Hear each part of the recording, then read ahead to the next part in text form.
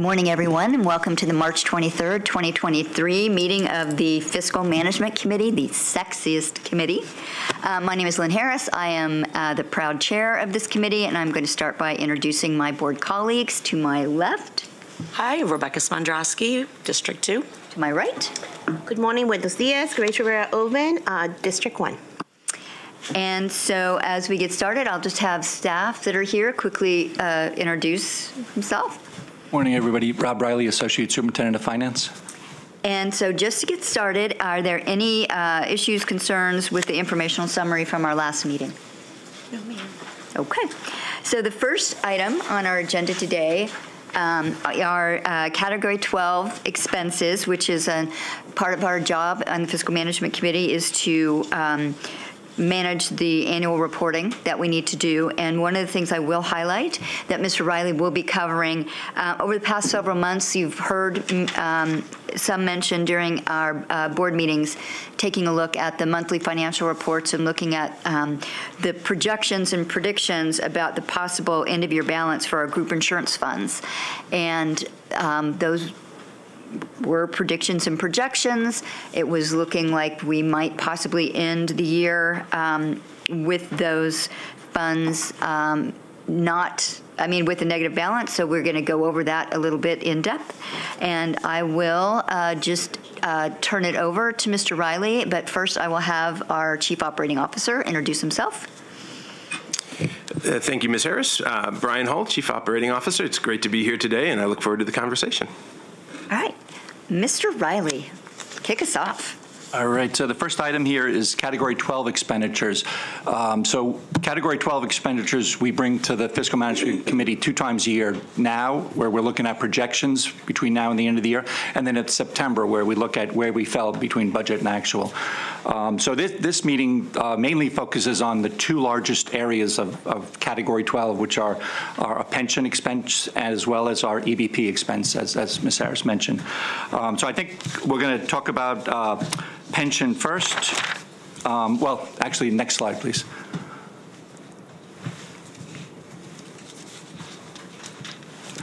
That's the history. So we've been doing this since 2012. And one of the reasons why we do it is because of the size of the expenditures within Category 12. So we do our monthly financial monitoring report, as you mentioned. But this, we kind of dig a little deeper to see where we're at with these 2, particularly these 2 areas. Category 12 also, in addition to pension and health benefits, it includes Social Security, insurance, workers' comp, and tuition reimbursement, as well as other benefit-related items. Next slide. So we'll be talking about the summary of our strategy and the desired pension funding level. We'll also talk about the estimated amounts of annual employer contributions. This is where it has an effect on our operating budget, because in Category 12 is what we pay based on actuarial amounts towards our pension. Some of the other major factors that affect the pension contributions over the next 5 years. And then we're going to look at EBP, specifically our active and retiree group insurance funds and the projected year-end balance. As we mentioned, we've been looking at this very closely over the last few months, over the last few years, actually. So next slide. So employer pension contributions. So I wanted to kind of give you a historical idea of where we're at with this. So back in FY14, 15, and 16, we were below 80% funded. So when you look at your pension funding, you want to make sure you're at a certain level so you don't endanger not being able to pay current year expenses. I don't know exactly what that level is, but we knew we wanted to be over 80%. So back a few years ago, we started contributing more than that actuarial required contribution.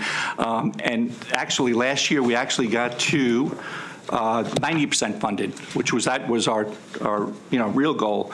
But as you know, we had a horrible, the economy took a turn for the worse the year before or last year. So we went from 90% funded to a little over 80. So we had gotten to that level, but then it's gone down a little.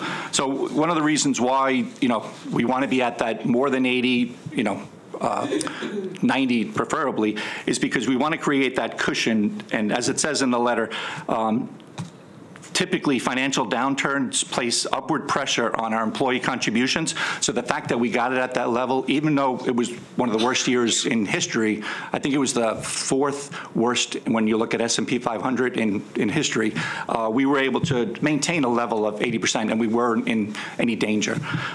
So that's why we want to make sure that we're monitoring the funding level for this. And it does protect us from future spikes in difficult economic times, which we just saw come to fruition last year. So also in pension, I just want to give you an update because you've heard in the news about Signature Bank, Silicon Valley Bank, Credit Suisse. There's a few different banks that are, have come to the news. And just to let you know that our exposure is very minimal, and we don't expect any bad outcomes to the pension fund for that. So I just wanted to let you know that. So the pension, when we talk about the pension fund, when I say 90% funded, so we're looking at two things. We're looking at what's in that total bucket, the amount of assets, and then we look at the actuarial determined pension liability. And that's where that's where we were over 90. Now we're still over 80. But just to let you know, so even though this year things were looking a little more optimistic, but now coming into this third quarter, is yet to be seen, I guess. We were looking at a positive, and we still think there's a chance to have a positive net investment return. It's still to be determined. But our overall balance, we were at $2.037 billion. Now we're at $2.6 billion. So just to give you an idea of where we're at. So our actual assets have actually increased. So we'll see at the end whether that affects our percentage. So when the actuaries do their work, they're looking at a lot of different factors and assumptions, they call it. So some of them are salary adjustments, some are change in the size of our workforce, investment performance, which I just mentioned. So in addition to looking at what the actual rate was, the actuaries use an assumed rate. So we always had been at 7% based on the board investment trustees' input, and when we look around our other peers, we dropped that down to 6.75 to make that, you want to try to make that reasonable. And the way the actuaries do that, they do a 5-year a study every 5 years to look at our assumptions. So one will be coming up in the next year or two. We did one 3 or 4 years ago. Other assumptions are mortality rates, turnover rates, and inflation. So, these last couple of years, we've seen changes in all of these things, really. So when they do that 5-year study, they're looking over 30 years. So even though, we have some changes in the past year or two, they're looking out 30 years. So just to give you an idea of what some of those assumptions are. Next slide. Oops, okay. So before we get into EBP, let me see if I had anything else on pension. No, I guess that was about it. So any questions on pension before I move on to one of the things you'll notice that we are taking into account is Blueprint, right? So Blueprint, is making us revisit some of our salary assumptions. And when because there's increases in salaries due to Blueprint. But again, we'll see what the actuaries determine because they're looking 30 years out. So even though Blueprint has a timeline, and we're seeing increases or required increases over the next, 5 to 10 years, they're looking at 30 years. So, when we come back or when we do our annual financial report, we'll let you know what that actuarial report determines. So, if there's no questions, any on pensioner? Are you going to describe this? Yeah, now I'll do this one. Okay. Okay, so our active and retiree group insurance funds. So we've been talking about this lately. And one of the big areas here is you can see when you look at the beginning fund balance for 23, where we ended on June 30th, we were at $35 million in fund balance. The year before, we were actually about 50, and the year before that, we were about 60. So we have been speaking about that declining fund balance within EBP. Some of that was related to COVID with folks going to the doctors and getting procedures done later on. But some of that is just inflationary increases that we, haven't been keeping up with. We did put in $30 million last year to try to boost that fund balance. So we're not in a situation where we have to ask the county for additional funds during the year. We ended up not getting that $30 million. In this year's budget, we actually have $15 million to get us right-sized, as well as $5 million in inflationary costs. So every year, we try to anticipate what that inflation factor is going to be. Normally, inflation for health insurance is about 5%, and then for pharmacy, it's about 8%. So this is where we stand, as of right now. So we're expecting a loss of fund balance in the actives, about 12.1 million. So we're going to projecting that we'll end the year with 3.1 million, and then for retirees, 1 million there. So we did see benefits to changing from CareFirst to Cigna. There was benefits right off the bat of $5 million in administrative fees, and then the rest is a reduced increase to our rates, our claims. So as I mentioned, normally we see that 5% increase. This year it would have been about 8%, but we were able to reduce that by switching from CareFirst to Cigna. One of the benefits of going out for an RFP every couple of years. So that's where we're looking right now. One of the things, and I think I mentioned in the last board meeting, when we look at it on a monthly basis, our rebates have actually come in a little higher. So that's kind of helped us a little, but this does take that into account as well too. So this shows where we would end if we get the budget that that we've asked for. We'll see an increase in $15 million to help both of those funds right there. So the retiree and the active. I would say that there's different philosophies on how much you should have in fund balance. We feel a minimum of 15 would be warranted, because we're spending about $40 million a month, and then in retirees, $10 to $12 million a month. So normally, from a personal, when you're budgeting, you want to have a couple of months extra in the bank to cover those, fluctuations. So we're really not doing that here. So we're thinking, although we look at it on a daily basis, we feel like at a minimum we want at least $15 to $20 million in combined fund balance there. So what you're talking about here, you've broken the funds out into two, the active employees and the retirees, but you're also kind of talking about in the aggregate for both funds. Correct, yeah. So when you said ideally we would want to end the year with fund balance of about 15 million, right, you were talking about combined in the two funds. Combined, yes, I'm sorry. So what you're projecting at this point, again, we're still got another quarter to go in the fiscal year. We are projecting about 4.1 million. Correct. That's right. Yeah, and then 15 to 20 million. So the $15 million that's part of our budget request would add to that. We'd be in that range combined. Yeah. Just point of clarification. I thought this change from CareFirst to Cigna was a $10 million savings. Yeah, so the $5 million is in administrative fees, which that already takes into account that reduction. So if we didn't, those would be $5 million increased, and then the other $5 million is claims costs, which we'll see on a month-to-month basis, and that because our employees will be paying more of the. No, nothing to do with cost share. This is just the negotiated rates through the RFP.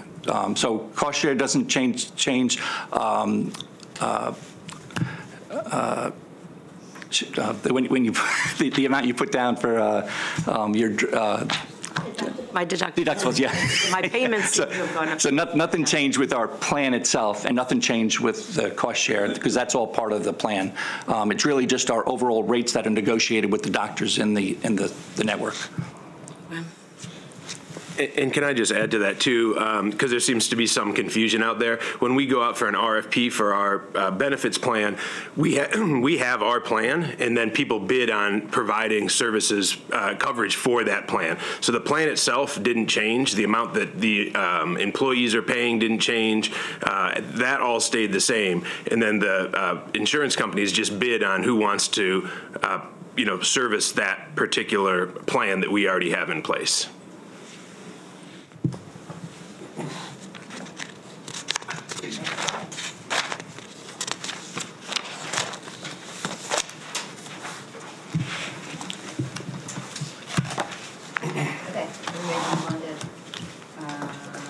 spending affordability guidelines? Yep, and I'm going to ask Tom Klausing, Executive Director, to come down and speak to that.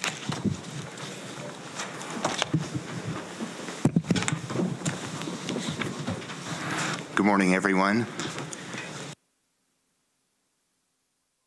Guidelines. So each year this time, we come before the board to discuss what the county goes through in terms of spending affordability guidelines.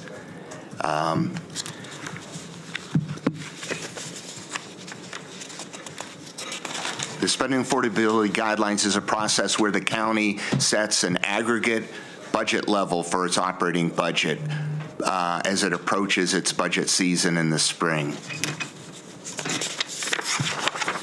And the first slide as it comes up here, according to the county code, any agency requesting more funding in its operating budget than the council's spending affordability guidelines requires it to submit by March 31st a prioritized list of expenditure reductions that would bring the budget to the amount within the spending affordability guidelines. So if we go to that next slide, that's what I basically summarized right there. So it requires an agency like MCPS, 4 agencies in county. Those agencies are MCPS, Montgomery College, National Capital Park and Planning Commission, and county government. If any of the budgets that are submitted by those agencies exceed the spending affordability guidelines, the agency is required to submit itemized reductions that would bring its budget to that guideline level. So if we go to the next slide. So each year, the council sets the aggregate SAG, or spending affordability guidelines, ceiling in January, or this year it's in February for those 4 agencies. It's our tax-supported budget. And you've maybe heard that term before. Our tax-supported budget is our total budget, but excludes restricted grants and our enterprise and special revenue funds.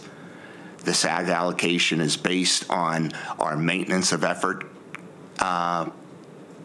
calculation or contribution from the county, and assumes no change in state aid or in the use of fund balance to fund our operating budget each year.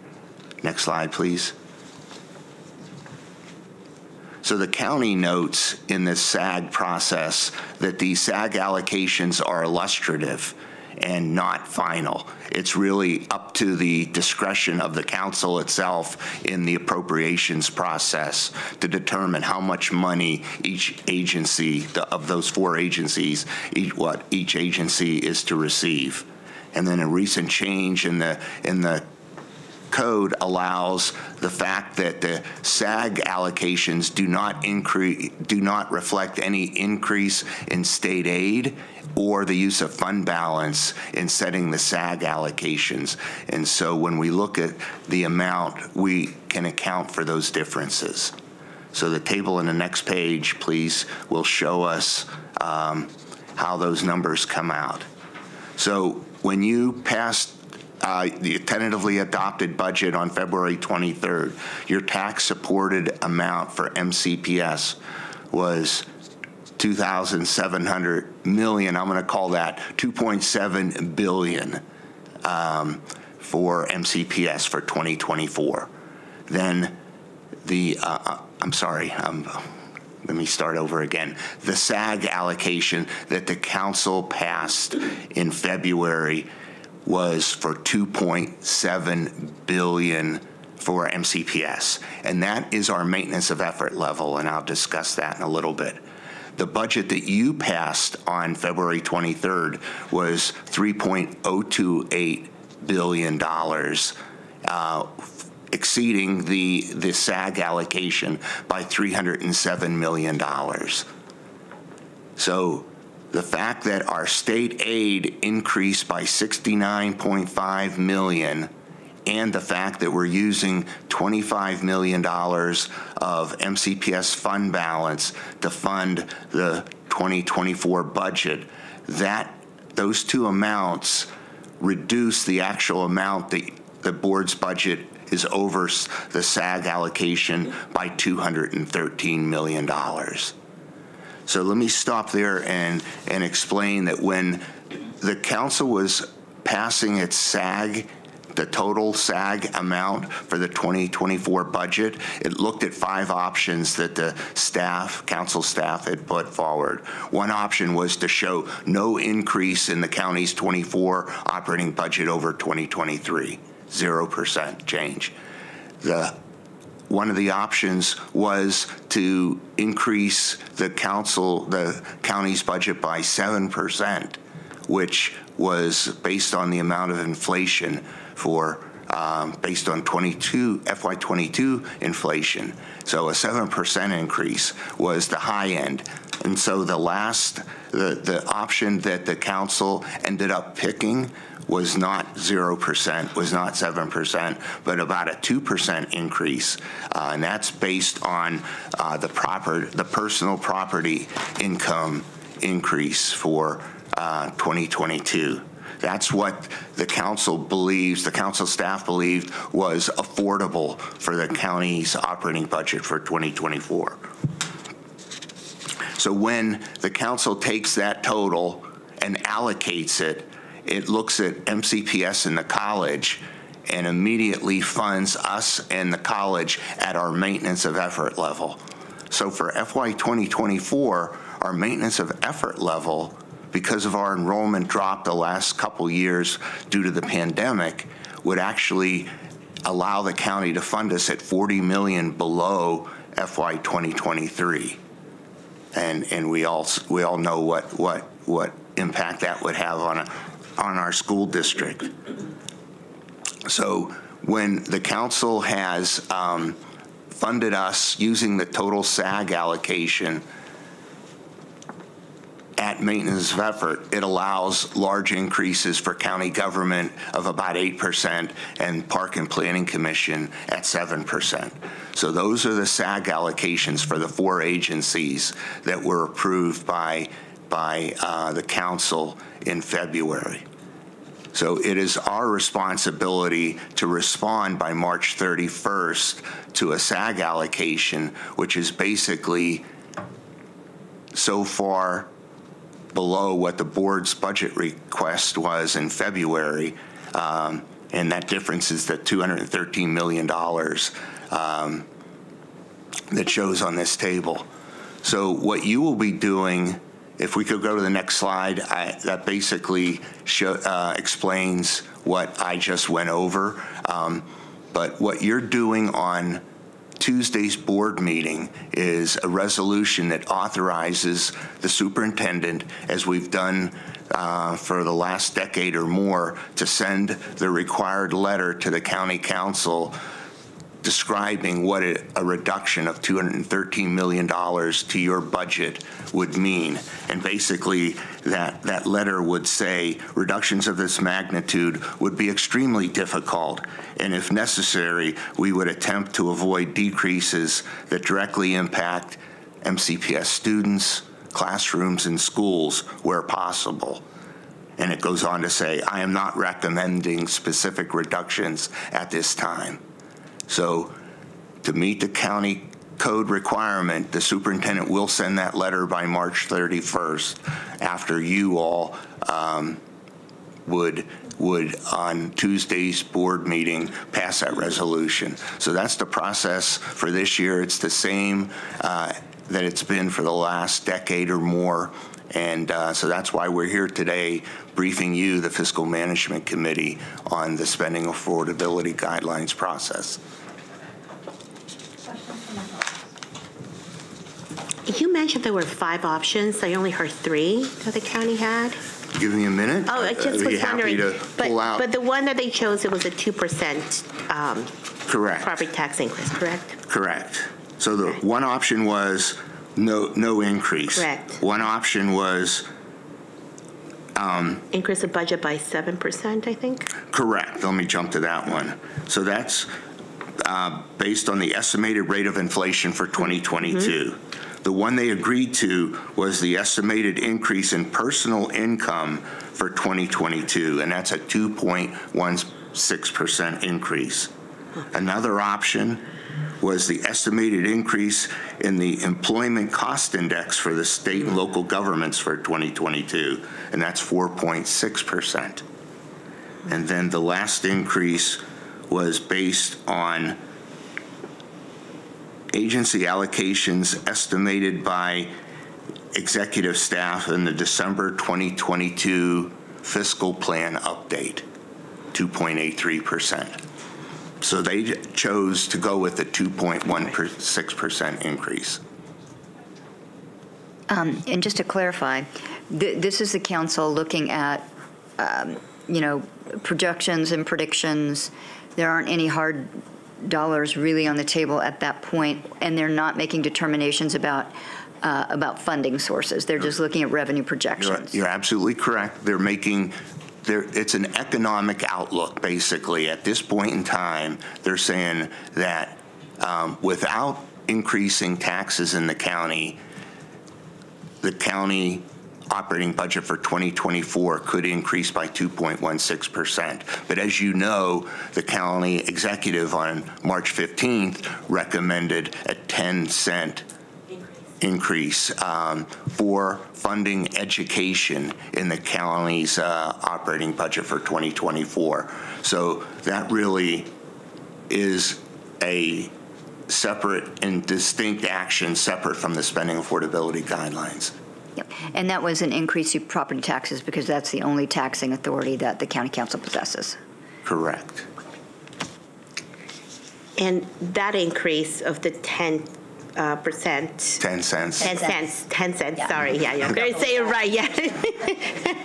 The 10 cents increase, that would give us, if that were to pass, a revenue of about, what, 294 million about? Everything but. Because it would go to the schools, correct? Correct. It would only go to schools, and it would allow the county executive's recommendation would fund our local contribution at the board's request, less about $7 million and change. So there's that shortfall still in the county executive's recommendation of a little under $8 million. Right, the difference, okay, thank you.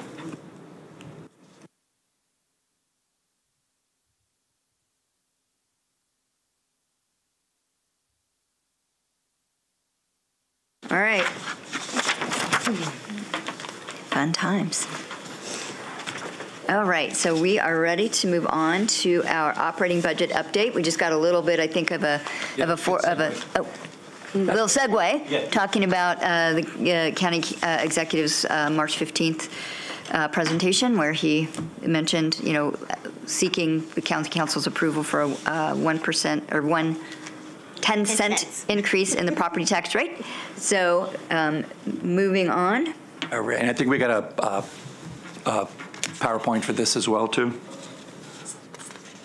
All right, thank you. Next slide.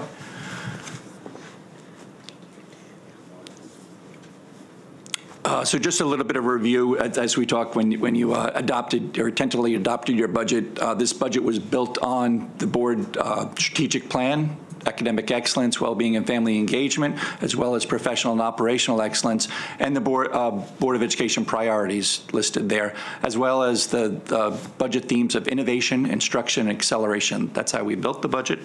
Next slide. And this just shows what happened between February 23rd and March 15th. So your budget was $296 million above the prior year budget, a 10.1% increase. Based on the county executive's recommendation last week, we would be getting a $288.5 million. So as Mr. Collison mentioned, $7.5 million less than what the original request was, but a substantial increase of 9.9% compared to our prior year budget. Next slide. So this just kind of shows, where we're at with the different funding sources. So the change that we just mentioned is our local contribution there. The BOE request was $230.7 million, and we're getting, assuming that the tax rate goes through, we would be getting $223.3 million there. No changes in our state revenues, and as we discussed when you guys adopted, $74.2 million for foundation and a decrease actually in 4.7 in blueprint from prior year. Federal revenue is the $0.3 million, and that's our title grants. That does not include ESSER, which at this point, through February 28th, we have about $131 million remaining in ESSER 3. There was a slight change there in enterprise and other revenue, which we'll discuss on the next slide. And then this budget assumes that we're going to be going back to using $25 million in our fund balance. Last year, we increased that to $35 million to balance the budget. So this slide just reiterates the $7.5 million shortfall. And the budget that the county executive put forth also put in a recommendation to include $1 million for a lease payment for the new Stone Street warehouse location, with funding provided for that accordingly, but still $7.5 million gap. And then the special revenue fund I was talking about, that slight decrease there. So we do have a special revenue fund, our cable television fund, and that is funded through franchise fees. And then the county actually, saw that there was a decrease in that, so they recommended this decrease in our budget accordingly. And then, as we mentioned, this budget does assume the 10-cent property tax increase for the sole purpose of funding our budget, the board's budget. Next slide. So since we're talking about revenue, just to show here, we are 93% funded by the county and the state. And federal 3%. I'd just like to kind of clarify too, we don't include ESSER in that. So ESSER, because we consider that non-recurring, we keep that separate. This is our recurring funds, and it's normally 3% on a year-to-year basis. At one point at the height, ESSER was 14% of our budget, just to give you an idea of what that cliff is that we'll be facing over the next year or so. And then fund balance at $25 million represents 1% of our funding sources. Could I just add real quickly, in looking at this table historically, you would find that this amount that we get from the state has increased, and to no surprise, it's due to blueprint funding. So that 29%, if you look in past years, was 27-ish% previously. So you're starting to see that shift, and with the county amount actually going down somewhat due to that. Next slide. So just we just wanted to bring up some key milestones again. So in March, last week, we found out about the county executive's proposed budget. Next would be our March to May timeframe, and what's going to be happening is on April 11th and April 13th, there'll be public hearings for the county council budget at 1:30 and 7 p.m. And then there'll be work sessions, education committee work sessions on April 19th, 26th, and May 4th. Then on May 25th, the county council is going to vote on their budget, and then it'll come back to our board on June 6th for approval.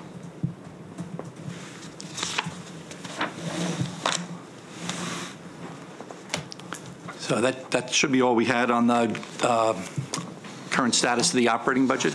Any questions on that?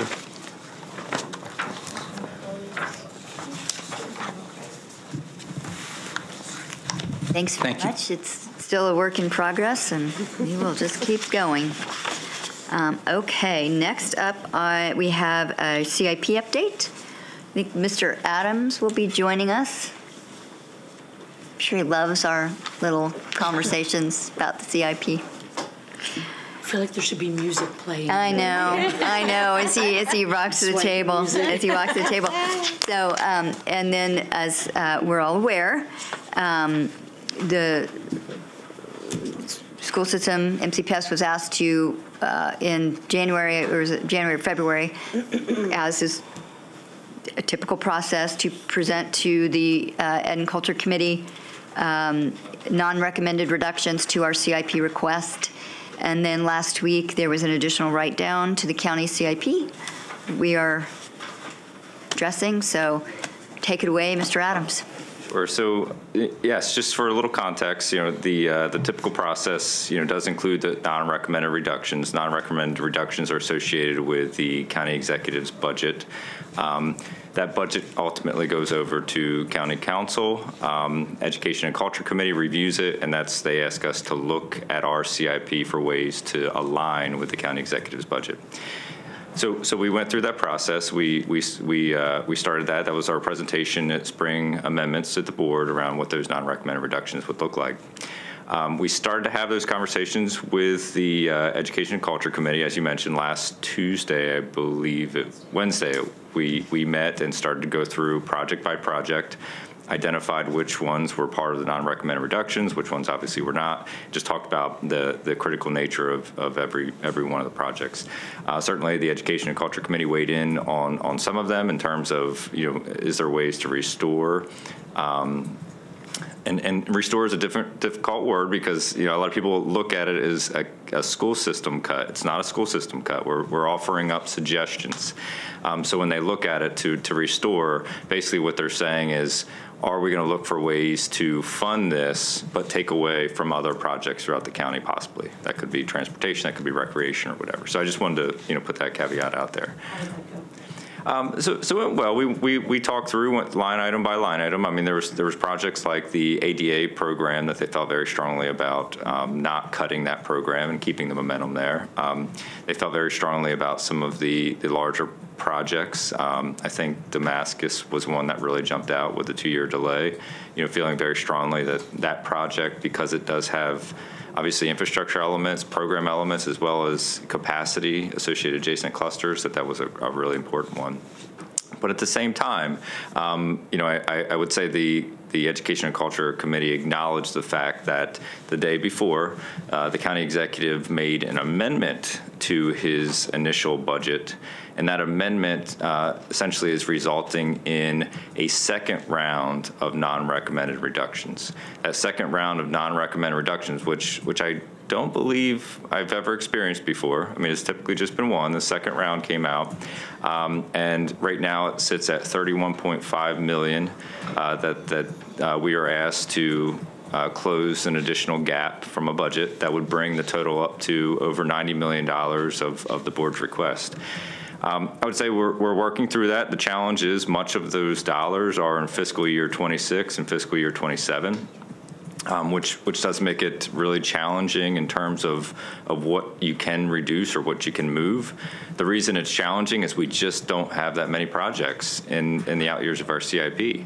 Once we finish the elementary schools that open up this summer, we don't have elementary schools identified in the next 6 years of the CIP. We have design funds for Eastern and Piney Branch, but no construction funds. We have, no middle schools after Neelsville is completed, and obviously, once Eastern has some construction funding. But there's just absolutely nothing in those out years that you can necessarily reduce or delay, other than the high schools we've already been talking about. So the high schools we've already been talking about, obviously, are the big ones, right? Woodward, Northwood, Crown, Damascus, Wooten, Magruder. All of those projects are the ones that have expenditures in the 26, 27 years, and we're looking at all other ways. I would just say the alternatives are then just stepping back and looking at our systemic programs. Just to give you context, if we were to say, all right, leave all those big projects alone and just look at other areas, we'd have to halt, let's say, for example, our HVAC replacement program for 2 years in order to meet this. So I don't think anyone has any interest in doing that as well, because that's obviously a critical component of our schools. So I do think this is going to be a difficult CIP session. It's going to be difficult because there's a lot of moving pieces here around the budget. There's a lot of bills that are being introduced. There's a lot of information that's sort of flowing in terms of revenue. But ultimately, we're asked to provide, additional, $31.5 million, which I would actually say is closer to $36 million, because they're assuming some credits and some extra money that doesn't necessarily exist at the moment. So it's closer to $36 million that we're trying to overcome. But yes, unfortunately, that's the current state. We are prepared to talk about it a little bit in greater detail, to talk about specific projects at the next Tuesday's full board business meeting. Because this is brand new to us, we're still running numbers and trying to figure out what ultimately can fit within those expenditure years. But we will be prepared to come back to the board and explain what that second round of non-recommended reductions looks like. One caveat, though, I think is also important, is that with an amendment to the county executive's budget, it does allow for another round of public comments. Public comments, typically they're performed at the council level at the first round, but since there is an amendment, there is, I believe by law, a requirement for a second round of public comments. So there would be an opportunity to really, get messaging out to different communities, just so that they're aware. I think the education, the background of this is important because people create their own narratives around what this ultimately means, and just being able to be upfront and clear about what the financial and fiscal picture of the county looks like at the moment is, I think, in our best interest as a school district. Just for context, so, and I guess looking at where we are now with the inflationary pressures and the cost overruns and the labor cost increases that we're seeing, what is $90 million in our CIP? I mean, what does $90 million in our CIP actually buy us? So $90 million in our CIP is a middle school plus major infrastructure work at other schools. I mean, that's really what that accounts to these days. So it's not it's not a small ask. We've I think, as we explained the first and through our work session, we've looked at every one of our projects already because of inflationary pressures, because of other cost implications, and gone through value engineering exercises, shrunk these schools as much as we possibly can. So going back to individual schools and just shrinking them and cutting them, we've already done that. So I think, unfortunately, we're at the point now. It's really just continuing to look at it from a delay standpoint and what those implications are. And I would just mention, though, the delays are not easy, right? I mean, I think a lot of people just say, well, what's 1 year, what's 2 years? But as our pressures grow at these schools from a capacity standpoint, you're talking about 700, 800 kids over capacity at some of the schools. Not just one or two, multiple schools at the high school level, and that those implications of having that sort of space deficits are real, and we're trying to obviously be very upfront about what those challenges would be, to those that are involved in making the final decisions around our budget. Well, it's real dollars too, right? And the capacity pressures on schools. When schools' infrastructure is overburdened, then your maintenance costs are going up, right, and all of that. So deterioration factor increases. Yeah, yeah. So it's okay. And so just big picture, so for the vast listening audience, and I know we're already starting to hear from communities with concerns about what the additional decrease in the county CIP is going to mean for the projects that we have on our CIP plan. Just looking at, several years ago we moved to a new way of prioritizing.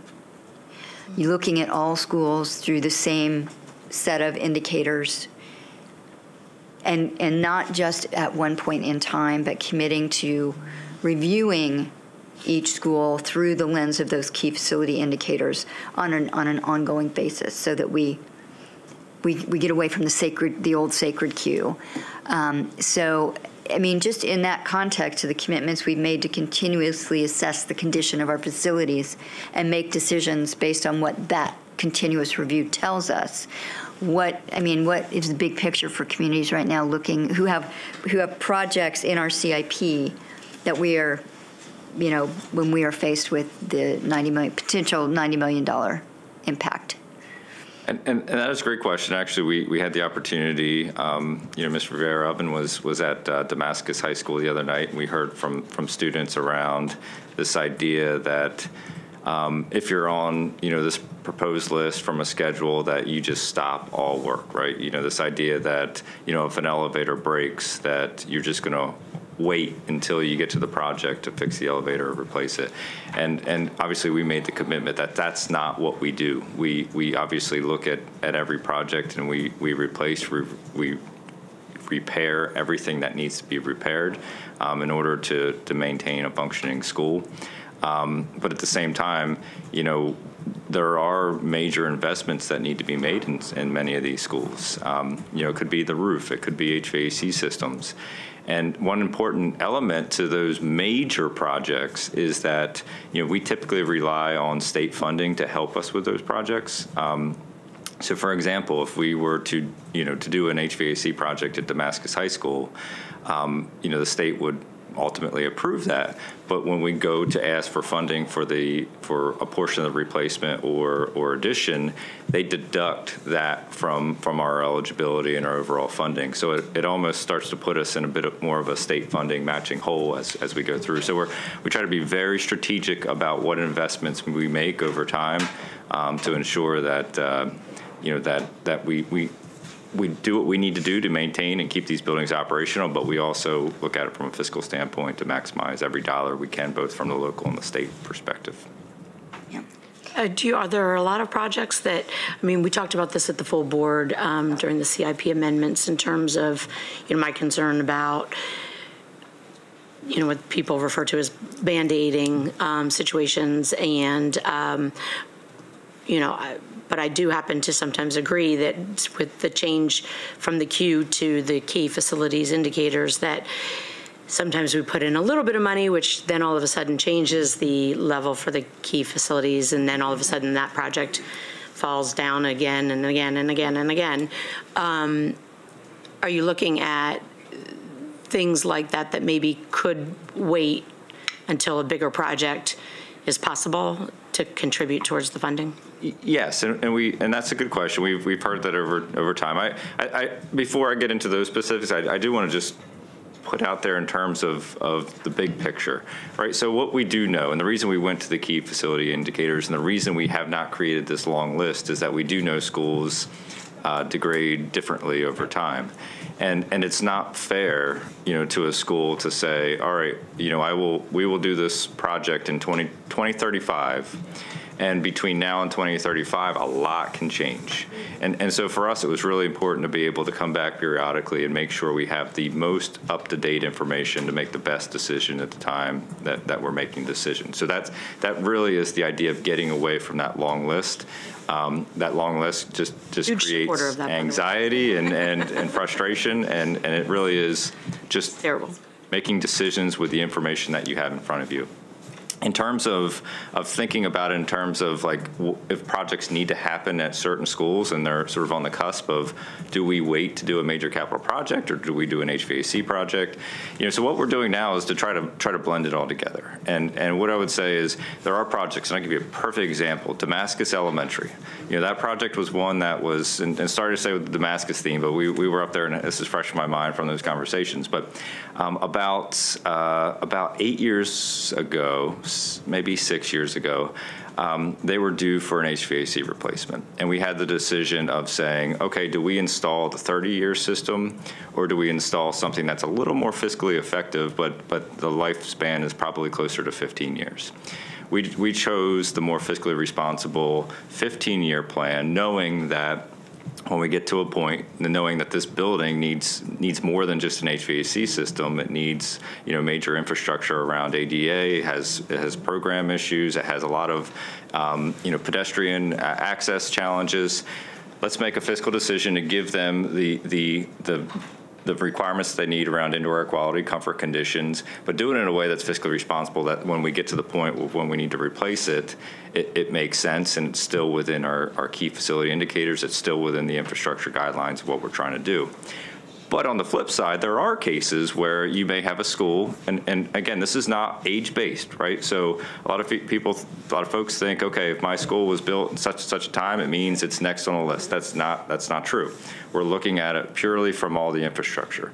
You know, the HVAC, the electrical, the plumbing, you know, stormwater, the roofing systems, all of it together. If there's a school that has sufficient infrastructure but needs an HVAC system, needs a new roof, we can do an HVAC system and a roof and it becomes within the adequacy standards that we have as part of the KFIs. So I don't want to get to a point where people are saying, don't do an HVAC project here because I want a major capital project. But we also have to realize the fiscal implications of where we're at.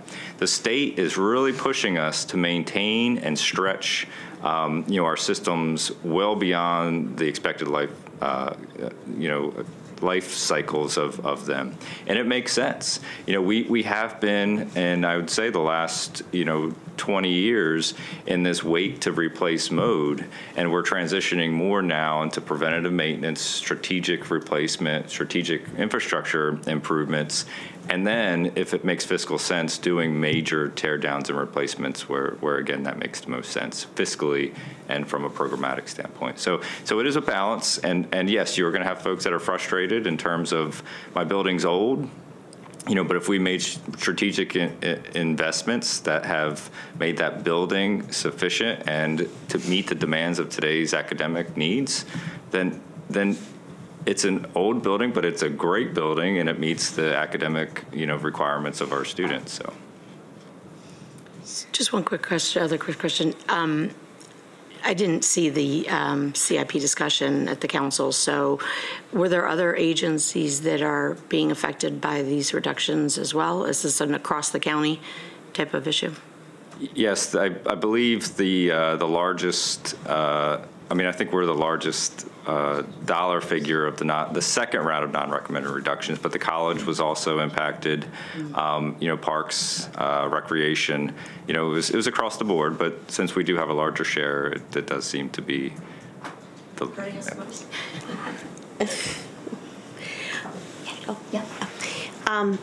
I just want to say thank you to Mr. Adams for going the other night to the community meeting, but it just gives us a glimpse of how sometimes communities really don't understand the process of what the CIP reduction is, and even there was comments, well, why can't you just move from the operating budget to the CIP? And so because we're not, when you're a community member, things don't make sense, and certainly the CIP sometimes doesn't make sense, right? Why it's happening?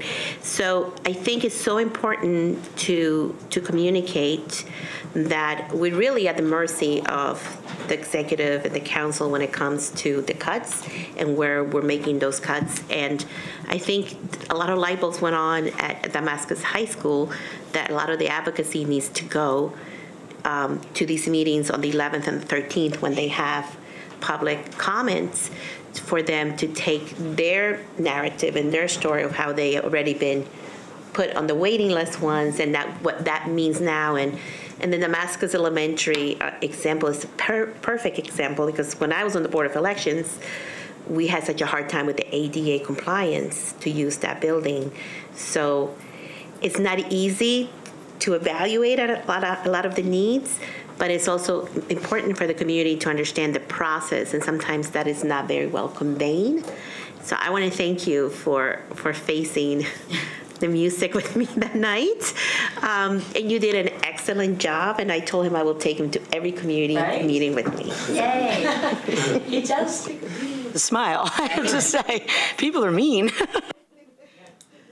And speaking of, so as we're winding this down, if you could give us, we've been hearing about, it's true, he does take a beating with a smile. I came out wrong. Yeah, but it's true. That we've been hearing some concerns, mainly health related, around the Poolsville High School ongoing construction project, particularly related to the tarring chemicals used on the roof. So if you could just give us an update as to how we're working with contractors to modify construction practices and address the community concerns. Sure. Yep. So Poolsville obviously has many of the parents and students have reached out around the concerns around the tarring process related to the roofing there. I would just say, just starting out, this process is no different than any of the other schools that we do, right? So it is something. I don't want anybody to think that we're doing something unique at Poolsville that does not happen anywhere else. This is a process that happens at every one of our schools, additions, new builds. What we're finding, though, however, at Poolsville is that we are looking at that existing building to better understand. It's called sort of infiltration, meaning air that can come into the building. Again, that's one of the reasons we're rebuilding it, is because the infrastructure is not there to keep a tight building from an energy efficiency standpoint, from an air quality perspective. So as we're going through this process, we are finding that some of those smells are making their way into the school. That is not typically the case on many of our other projects. So there's a series of mitigation measures that we've put in place. We have put in, obviously, different provisions that would create negative air pressures. We have pushed our tarring operations towards the end of the day, the evenings. There's a lot of things that we've done differently on this particular project that I think have helped, but at the same time, there has been a performance that has been, being practiced for. I believe it's happening this weekend. The work is directly around the auditorium. The performance is in the auditorium. The practices after hours are in the auditorium, and there's been concerns just around, what has happened and the impacts to that performance. So we have put in a lot of mitigation measures. One of the things that we have decided to do is to halt operations until after the performance, dive right back in, following and over spring break. And we only have about a week's worth of work left around the auditorium, and then we transition to a different part of the site, a higher part of the site, which I do believe is going to change the dynamic of that particular school dramatically. But what we have heard, from a lot of students and parents is, are you creating an unsafe condition? We have procured the services of industrial hygienists. We are testing, conditions. We're going to continue to test conditions during our operations.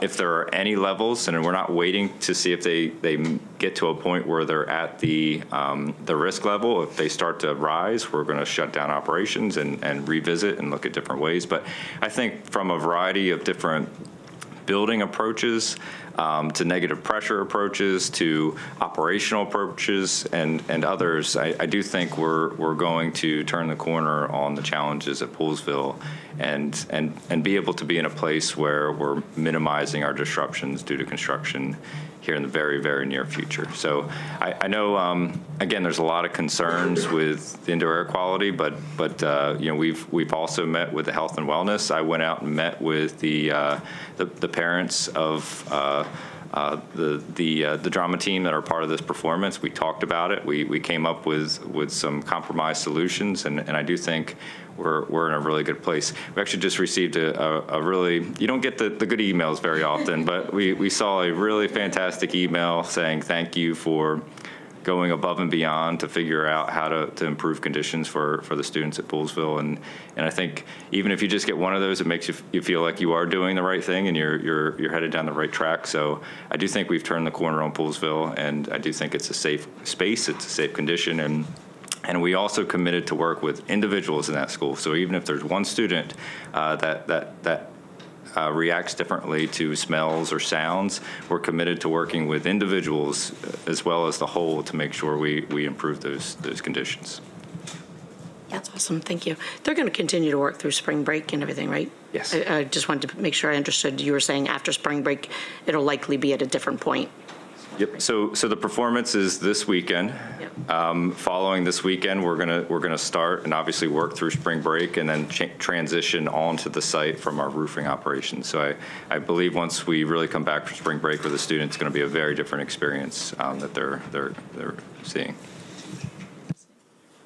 Yeah, I appreciate that, and I think it's really important for people to understand the way that the system has engaged on these issues. I know Mr. Fitzpatrick has been kind of immersed in some of these issues as well and addressing the concerns of the community. So I really appreciate the fact that we're listening and we're putting in place reasonable mitigation measures.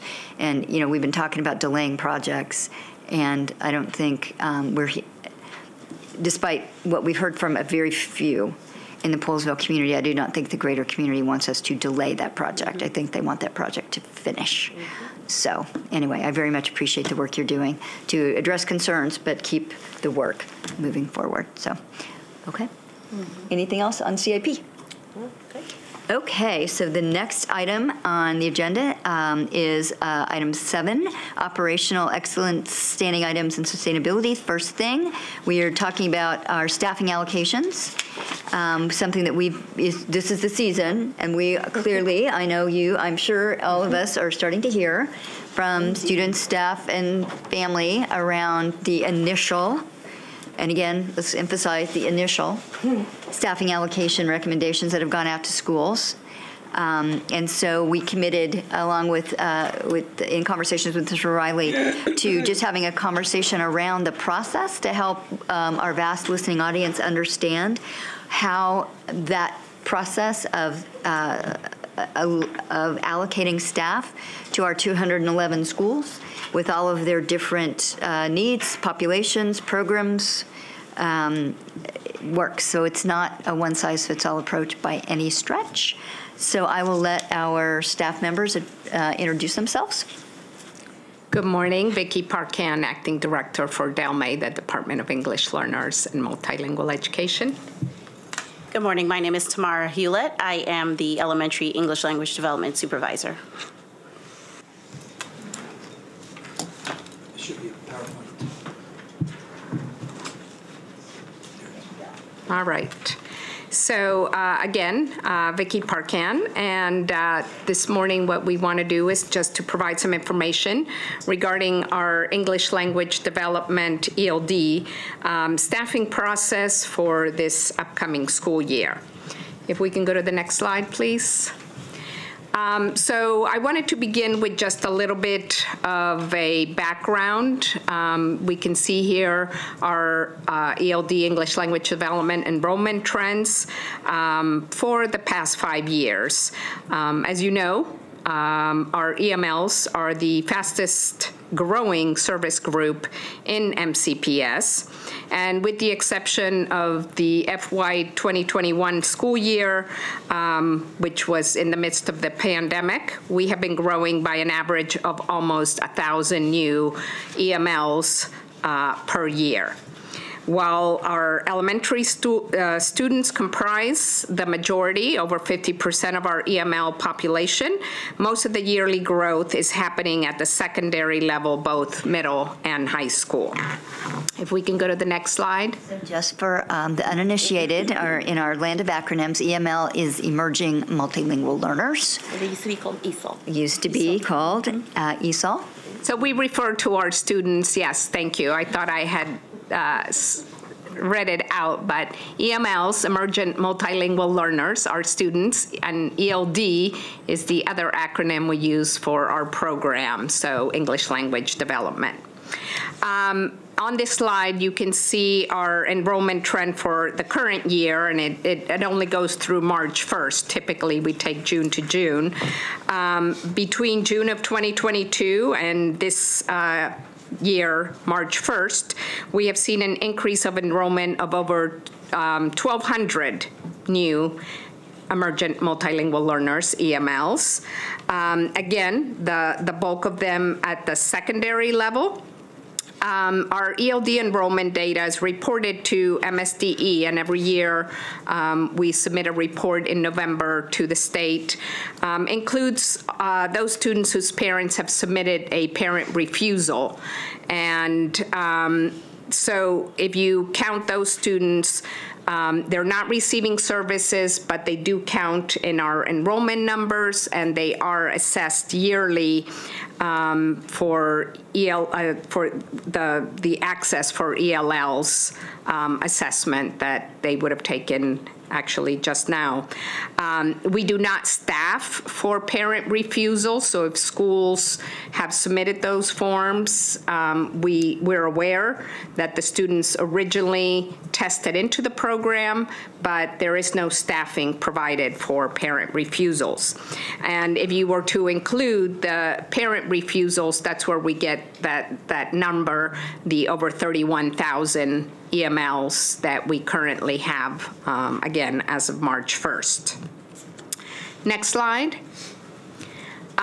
So some of the things that you're going to notice in our staffing is how we differentiate. So for elementary schools, the EMLs, we consider their proficiency level first and foremost.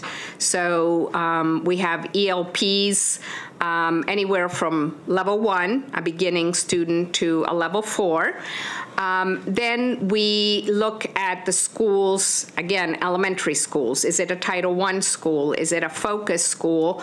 And thirdly, it doesn't fit either of those 3 categories. So we have differentiated staffing for those 3. For middle schools, we differentiate for our METs. Those are our students with limited or interrupted formal education, so our SLIFE students, and then the non-METs. So there's 2 categories, and the same would apply to high schools. You're either a METs, SLIFE student or a non-METs. So that's the differentiation that happens at those levels. If we can go to the next slide. And so I'm going to explain, orient you to what you see on the screen. There are going to be some commonalities no matter the level that we're working with. So the first commonality, I'm going to orient you to the bottom of the screen, is what we call minimally compliant ELD program. Across all of the levels, we say if you have 1 EML to a certain range, you minimally have this much FTE staffing. So at the elementary level, at a minimum, you will have a 0.4 FTE, which if you have 1 to 20 students. There are a lot of accountability measures that ELD teachers have to do. And what we found in the past was just staffing for proficiency levels did not sufficiently provide the ELD teachers to be able to do all the other federally mandated paperwork that we had to do throughout the year. And so at a minimum, if you have 1 to 20 students, you have a 0.4 FTE. Then we apply the top part of what you see on the screen. Again, depending on the school type, Title I, focus, non-Title I or non-focus, your FTE calculation differs. What you will find is you get more staffing for the lower proficiency levels. So if you look at the ELP 1 row, you will see that for about 8 students, you'll get a 0.2 FTE. That equates to a 1 day. So if you do the points across a week, 1.0 gives you a full week, all day teacher. And so that's how the formula kind of breaks down. So ELP level 1 in a Title I school, it's less students for the same amount of staffing. So 7 students instead of 8. So Title I and focus, ELP 1 will get, the formula will be applied for 7 students for a 0.2 FTE for 7 students. How's that even equal to a person? Okay. Can I just stop you there because Sure. okay, because the public's watching and Yes. and this is very new to me how you do, but can you just give me like an example, like use a school like my district, for example, Daly Elementary, it's a farm school. Like explain to me with that example, and then you can do another example with a non-farm school, and that way it would make so much more sense to me. Okay, so let's say Daly Elementary, Title I, Yes. they receive Title I services. So we would look at the middle column on that chart. Our students are in various ranges. So if you are at a 0.4 ELP proficiency, you are close to meeting the state level of being English proficient, college and career ready student. So that's at a 0.4 ELP proficiency level. It takes a 4.5 to exit receiving ELD services. So students at a ELP proficiency level of 4 will receive less staffing in the formula as we calculate it. In a level 1. Than a level 1. But remember, Daily has all of those levels across every grade level. Okay, so I don't have Daily's exact numbers here, but Daily probably has close to 200 plus EMLs. Yes. And so within that range, when we calculate the staffing, because we know what their proficiency levels are, either from the WIDA screener assessment. If they're new, all we have is a WIDA screener assessment, but we use the WIDA Access for ELS assessment to determine the proficiency levels for most of the students. And so we use that ELP level, and we apply the formula. You take all the ELP 1s and you say these students need more intensive staffing. So let's say they have 50 EML level 1s, we would apply for every 7 students they get a 0.2 FTE. So you do that calculation. So you kind of group the students by their proficiency levels, ELP 1, ELP 2, ELP 3, ELP 4, and then that tells you how many FTEs, ELD teachers, your school is going to receive. So, just if I did the math correctly. Yeah, go ahead. Everyone may not, because. And I can pull it up. If there's 50, I was taking your 200. Yes. Going on the assumption there's 50 in each group. Yes. So for the 50 students that are at the level 1, they would receive 1.5 teachers? Yes. So 1 full-time, 1 part-time? If you did the math right. If I did the math right? Yes. Roughly? Yes. I was thinking you would divide the 50 by 7. That's what right? Yeah. Okay. And times it by point. And then Yes. times by 0.2. Yes. So Yes. you get that for the ELP 1s. You would do the same now for the ELP 2s, which is still 7. The ELP 3s is still 7. So same thing, right? Yes. The last one, the ELP 4s, is 8 for a Title I school. That's where it, So for 200 kids, there's roughly 5 teachers.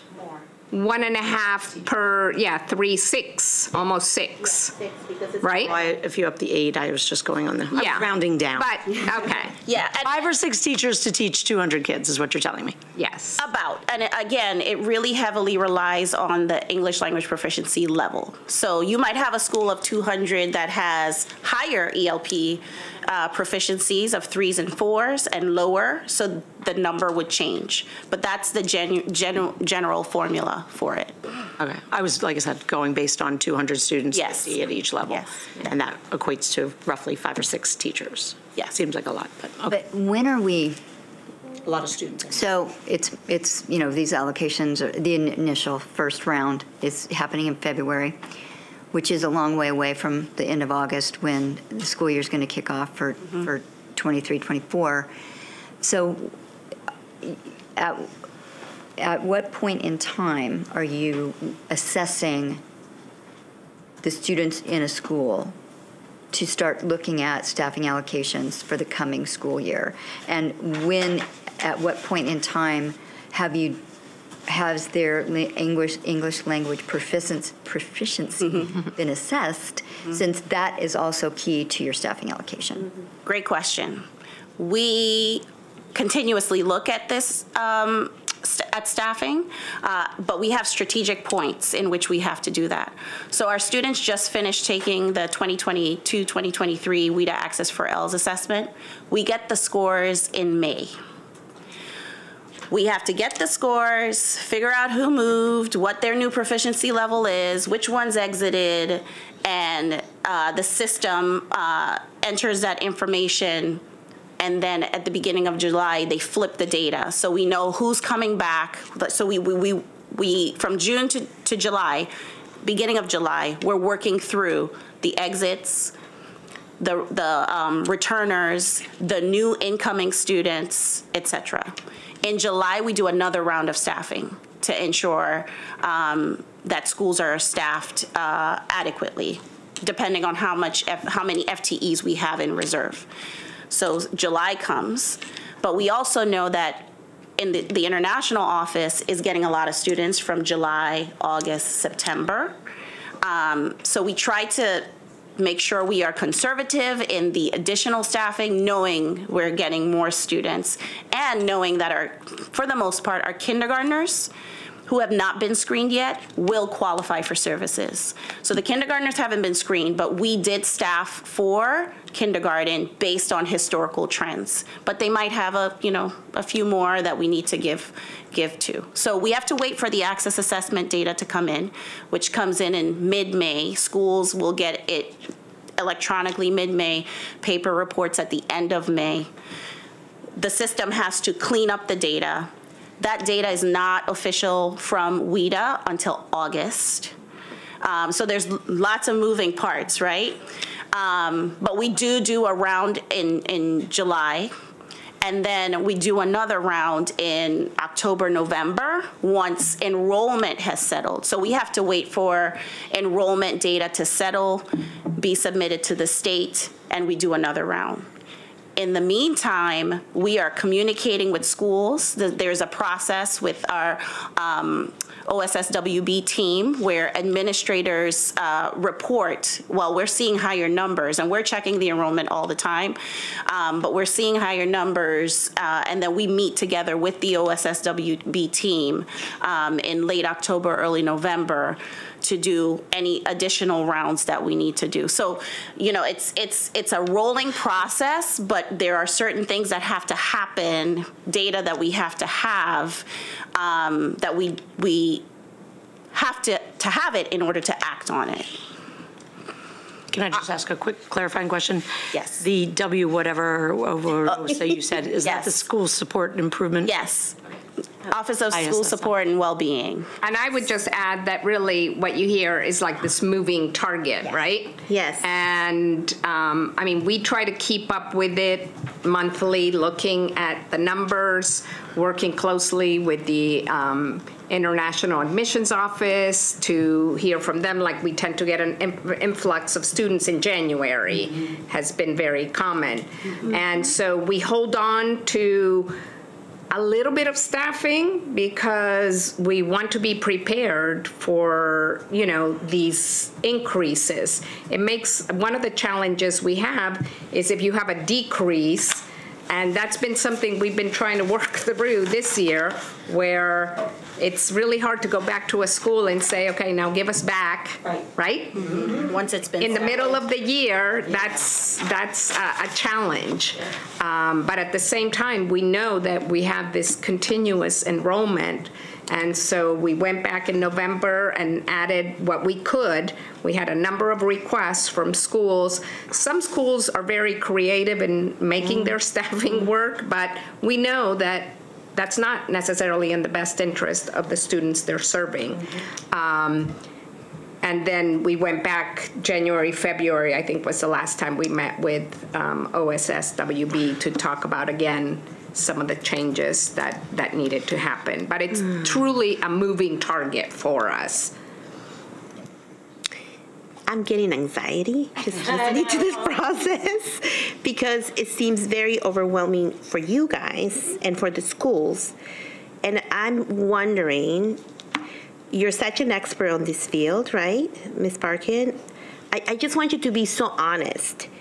Does this process with this timeline, is this the best we can do? Because it seems to me, as somebody who has taken so many kids, for enrollment and it's only one place, you have to go to Rocking Horse. So like I have kids in Damascus that they could not do the public transportation. You have to take 6 buses to get to Rocking Horse.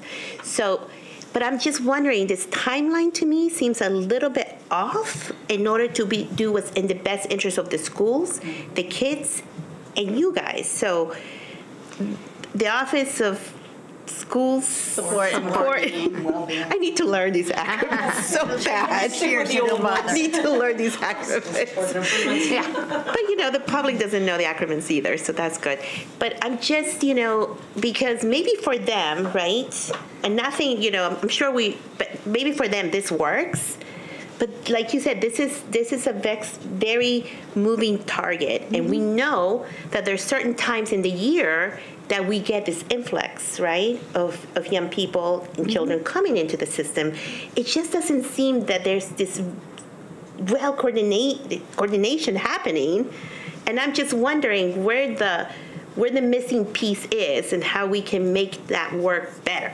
So you're the expert, right. and I just want to hear from you, and you tell I don't know us. about being the expert, but I will tell you that I think the timing of the WIDA access, which just finished now, right? We don't get those results until May, yet we've already sent out the staffing. Right. I think, in my mind, especially in secondary school, it really impacts how students are scheduled because the timing, again, does not align with the articulation process that usually begins in December at middle and high schools. And so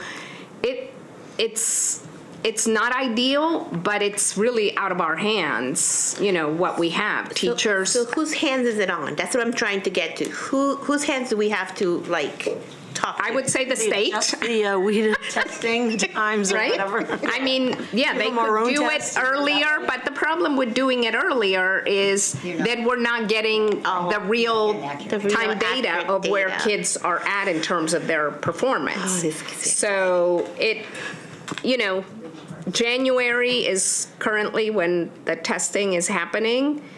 I don't know, I guess maybe a question would be, why does it take 3-4 months for us to get but that's across the board with a lot of the assessments that, that are state mandated, the time. Because we're not the only ones in this No. procurement, right? It's Right. every, it's Prince George's County, it's Every Baltimore school City, it's every district, school I district. So I'm just wondering where the advocates can be to get those results. It doesn't make sense. Why does it take 4 months? Is Yeah. it they do it by hand, maybe? Well, so the window just finished in March. So it started in January and it wraps up in March, and then you package and send, and we get it back in May. So I do know that there has been advocacy from the state to shift the window some, but we are competing with other states and their windows. So that's one mandate that provides a challenge, but the other is the enrollment file that is sent. We have to give students enough time to get into the district, be screened, and enrollment be sent to the state in order for us to get our official count. So there's those certain windows really set us up to the timeline that we do have. But we're responsive around those timelines, just to make sure that we're not waiting. Once we get the official enrollment count, it doesn't mean our students stop coming, right? So we meet and we give out more staffing as best as possible. But using historical data, we're pretty close. We look at where our student counts are per school by the end of June, and we say, okay, well, this is like their peak, so let's try to staff for that when we do the January, February staffing.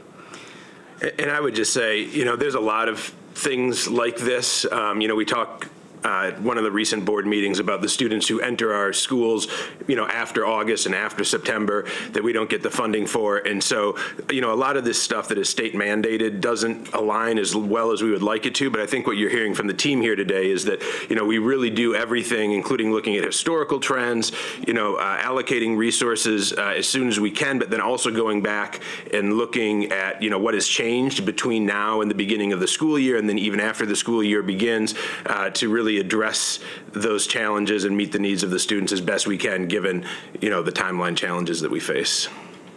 So just a couple quick observations looking at the clock. So based on the numbers that we have here, what we're seeing is that our emergent multilingual learners at whatever level they're at comprise basically 1 in 5 of our students here in Montgomery County Public Schools. And so my question one is, we're talking about staffing allocations, but what is the landscape for having qualified EML, ELD teachers. So, we can staff for what we need, but do we have the staff with those qualifications to fill those slots? I think that has been a challenge for our district for a while now. I know as a principal, we struggled to get ELD certified because a lot of teachers now are taking the praxis and getting their ELD certification that way, but without necessarily all of the background in terms of educational courses to really be able to meet the needs of our students. So it's definitely a challenge. Then you add to that the fact that we're now looking for bilingual teachers for our TWI programs at the elementary school. I mean, ELD teachers, don't need any language other than English. It's a plus if they have something, but it's not a requirement. But it's a challenge now, and I think, as you said, 20% of our students are in our ELD program receiving Why our ELD future services. workforce is in our classrooms right now. Yep. Because they are multilingual, not going to be an issue. And if I may just add, I think the initiatives that are happening at the state level will help with that. So there are, with the Maryland Blueprint EL work group that happened at the state level, they're truly bringing light to teacher certification and ensuring that the workforce is created, and there's some certification opportunities that are happening. So I think that will help. And as a system, we also are ensuring that our ELD teachers are getting professional learning. So whichever way you enter and you become ELD certified, I know that we have cohorts for first and second year so that we at least ensure that they know the tools, they know the framework, they know what it means to grow a student's English language development. So, as much as we can support with what's in our locus of control, we are doing that on this side as well. And I would just observe as well, I mean, we know that this is a population of students that we have not served particularly well historically. And so it's two things, right? It's the staffing, but it's also how we are instructing those students in the classroom. And I think we know that the second piece, if you want to call it pedagogy or whatever you want to call it, we know we as a school system need a sea change in the way we are teaching those students in the classroom. Because what we've been doing is not working. You heard it when we presented from the Cal report. Yes, indeed. We have to get all of our teachers. This cannot be the responsibility of the ELD teachers that are at the school. The students are going to multiple classes throughout the day, so all of our teachers at the school level need that professional learning, and we're working on that as well, but that's a huge challenge. Okay, off to the last thing. Okay, so that's the formula. And what you see on the screen right now is just elementary. So if we can just go to the next slide so you can just see what it looks like for middle school. I just want to point out the minimally compliant number changes from 20 to 35. When we think about middle school and high school, it's courses now. We're thinking the students are taking a course versus they're in their elementary classroom. So the minimally compliant number changed to a 35.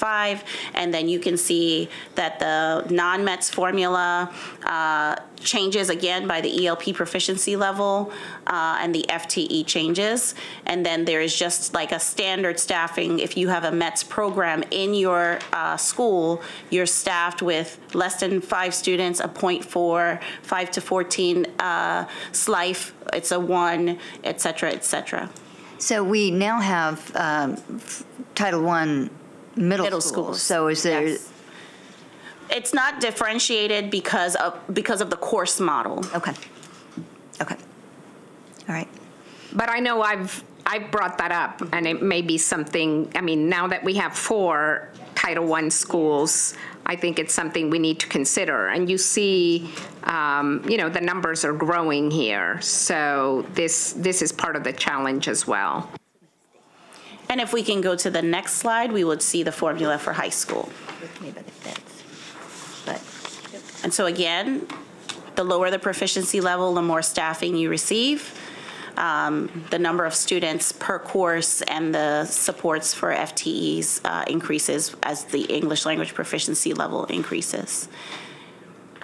Okay. Any additional questions from my colleagues? Hard work. Thank you. Thank you.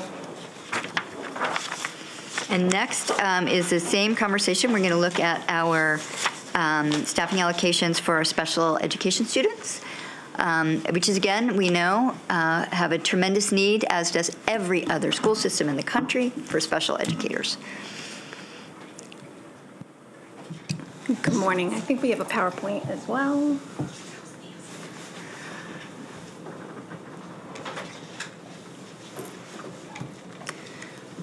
Good morning. My name is Julie Hall. I'm the director for the Division of Business, Fiscal, and Information Systems in the Office of Special Education. And I just want to thank you for this opportunity to share this information with you.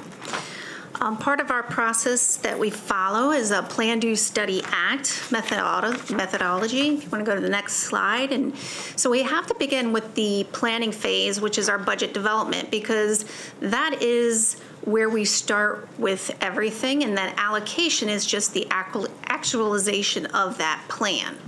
So key principles that we focus on are consistency, transparency, differentiation, and flexibility. We are consistent across similar schools, receive the same resources. Stakeholders know how and why these decisions are made. Allocations are differentiated. Schools with greater needs or different programs receive different resources.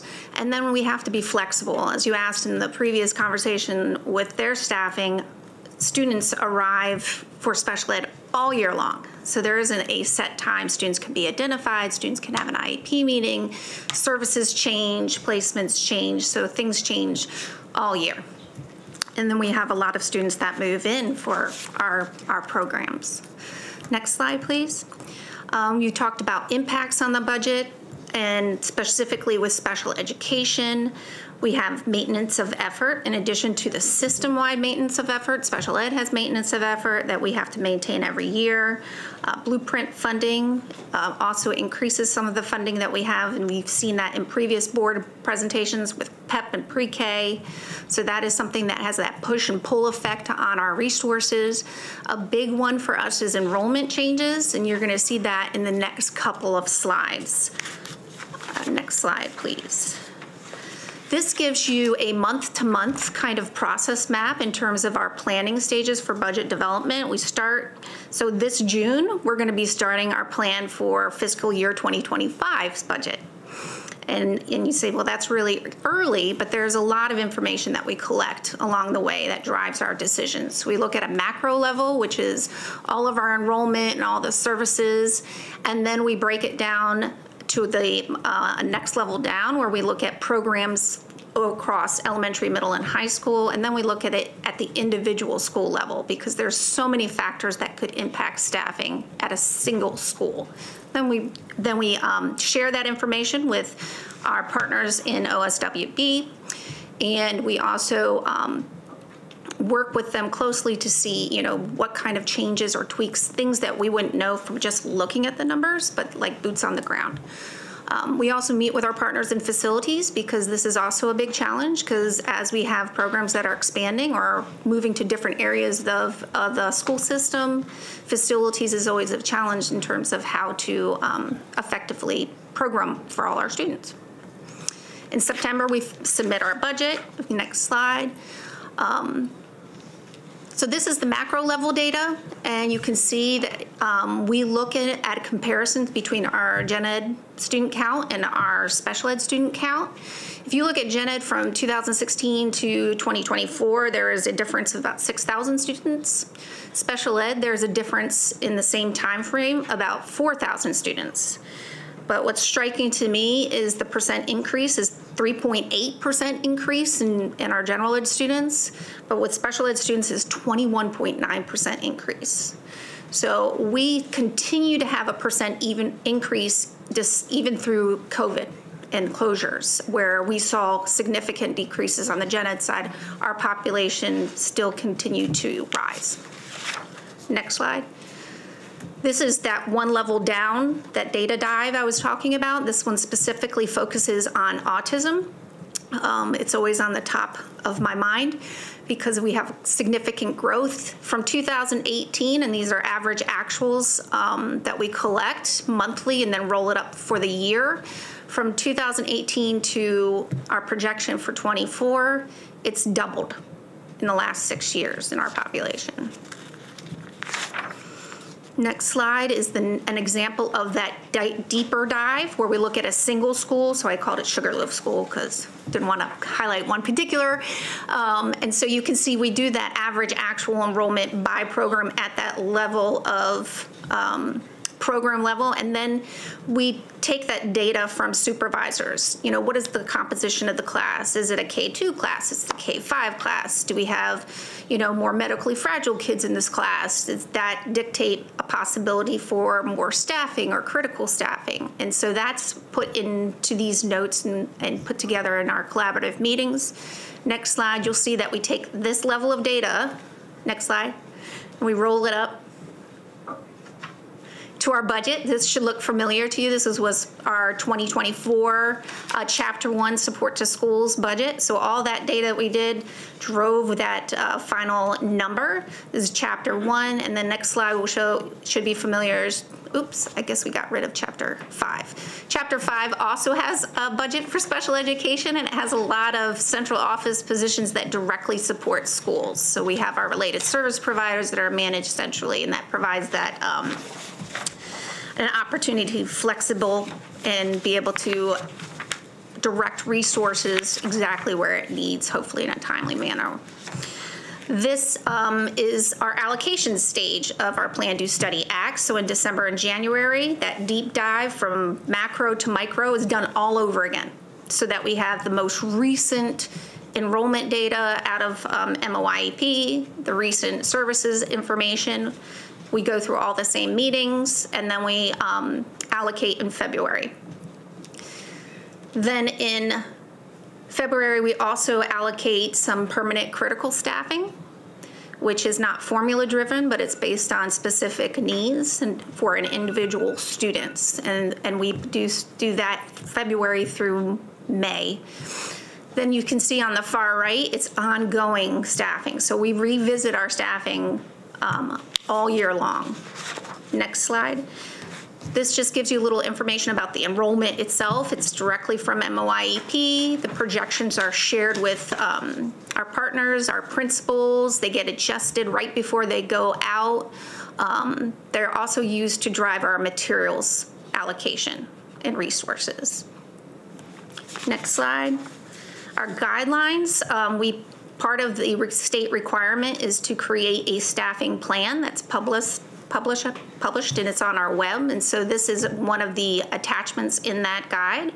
The last time I counted, we had about 73 different formulas because we really do look at, is it an elementary? Is it a pre-K? Is it an autism student versus a DHOH student?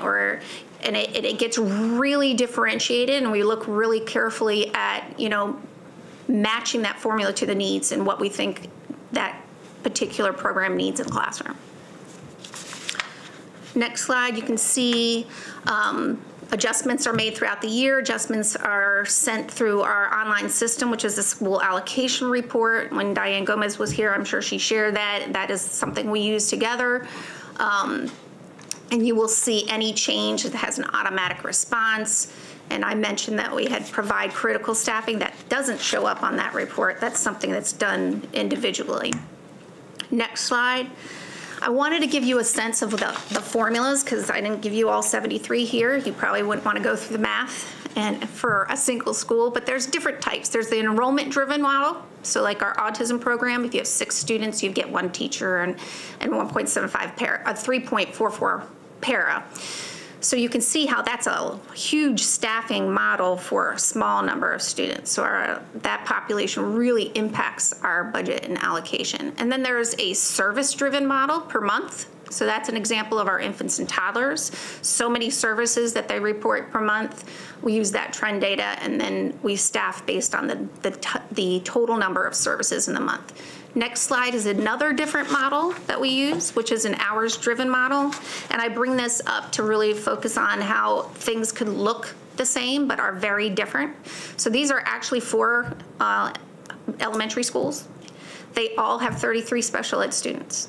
So initially, you would say, well, they should all have the exact same staffing. But they don't, because the staffing is driven on the hours that are on the IEP for classroom instruction. So you can see one school has 465 hours. They have more teachers. They have more paras supporting them. Another school, same identical number of students, but they only have 300 hours of service that we're providing for. And so therefore, their staffing is on this sliding scale. Next slide is the outline from February to August. Some principals make trades. They'll take, based on their programming, and they'll take a teacher and trade it for the para, or the para and trade it for teachers in that conversion model. So that occurs. That's always done in collaboration with our supervisors and the directors in OSWB. And that communication between us and the schools is so important in order to make that work. The last part of our plan, do, study model, and the next slide, is our monitoring. We meet bi-weekly to look at staffing requests. We also look at it for just trends that are coming up. We have, like I had mentioned earlier, we have a huge influx of move-ins for autism, which we found out, just recently more. And so that's going to be something that we adjust. And those are the type of things that we talk about in those meetings. And the next is final part of our process is our ACT, or our management part of it. And so we have position management meetings. We work with HR and talk about some of the HR side of the staffing. We also collect anecdotal information. I had an elementary principals meeting where we went over some of the same parts of this presentation so that they have information and can provide us feedback on our staffing. A big part of collecting and gaining more information to manage the process is from our special ed staffing committee, which has outside stakeholders, and they help provide information that's really boots on the ground and how we might change or adjust some of our staffing allocations or models throughout the year. And the last thing is just our materials. I just wanted to reiterate that we do it based on that projected official enrollment, and that's what drives our special education textbooks, media center, instructional materials. One quick clarifying question. When you say outside stakeholders, are you referring to parents or students? We have parents, companies? We have different special ed groups. We have NAACP members, just to get that wide range. We have Down Syndrome Network that attends. Quick question. So this is the staffing just for teachers, or do you guys also do staffing for the counselors? Counselors is not in special education budget. Oh, okay. So this is teachers, paras, related service providers, SLPs, OTs, PTs, anything related to any materials within the special ed, assistive technology. That's all encompassed in our budget. Gotcha. Counselors are in the gen ed side of the budget. I would just point out this too, you mentioned it a couple times, but specific student needs. So if you're at, some of our special schools, students that are medically fragile, there are nurses there on site, a lot with one-on-one or 1-to-2 care. So, and that comes through this process as well, identifying those needs, yeah. Yes, very complicated process. Any other questions from my colleagues? Well, thank you. Because I think, staffing allocations is something that are continuously at issue. I don't think anybody ever thinks there's enough staffing to meet all the needs. And yet, we are constantly evaluating and looking at what the needs are, boots on the ground, and doing what we can. One related question. I just not a question, but more of as a follow-up type of thing. I do think if we don't share this information at the full board, it might be nice to forward it on to the full board members, because this is something that comes up at our full board meetings routinely. So it is helpful and it's appreciated. So thank you. Yeah. The only question that I had for you was, what is the biggest challenge that you're having right now? As you are doing the formulas and you're allocating staff, like, I just would like to know, yeah. Well, besides, because I know it's hard right now. I mean, we heard with the ELD teachers, their certification, I imagine is the same for special education. But I just kind of want to, if you can tell me, the top two things that are right now the most challenging. The top one, I would probably reiterate, is hiring enough special educators. That's always been a challenge.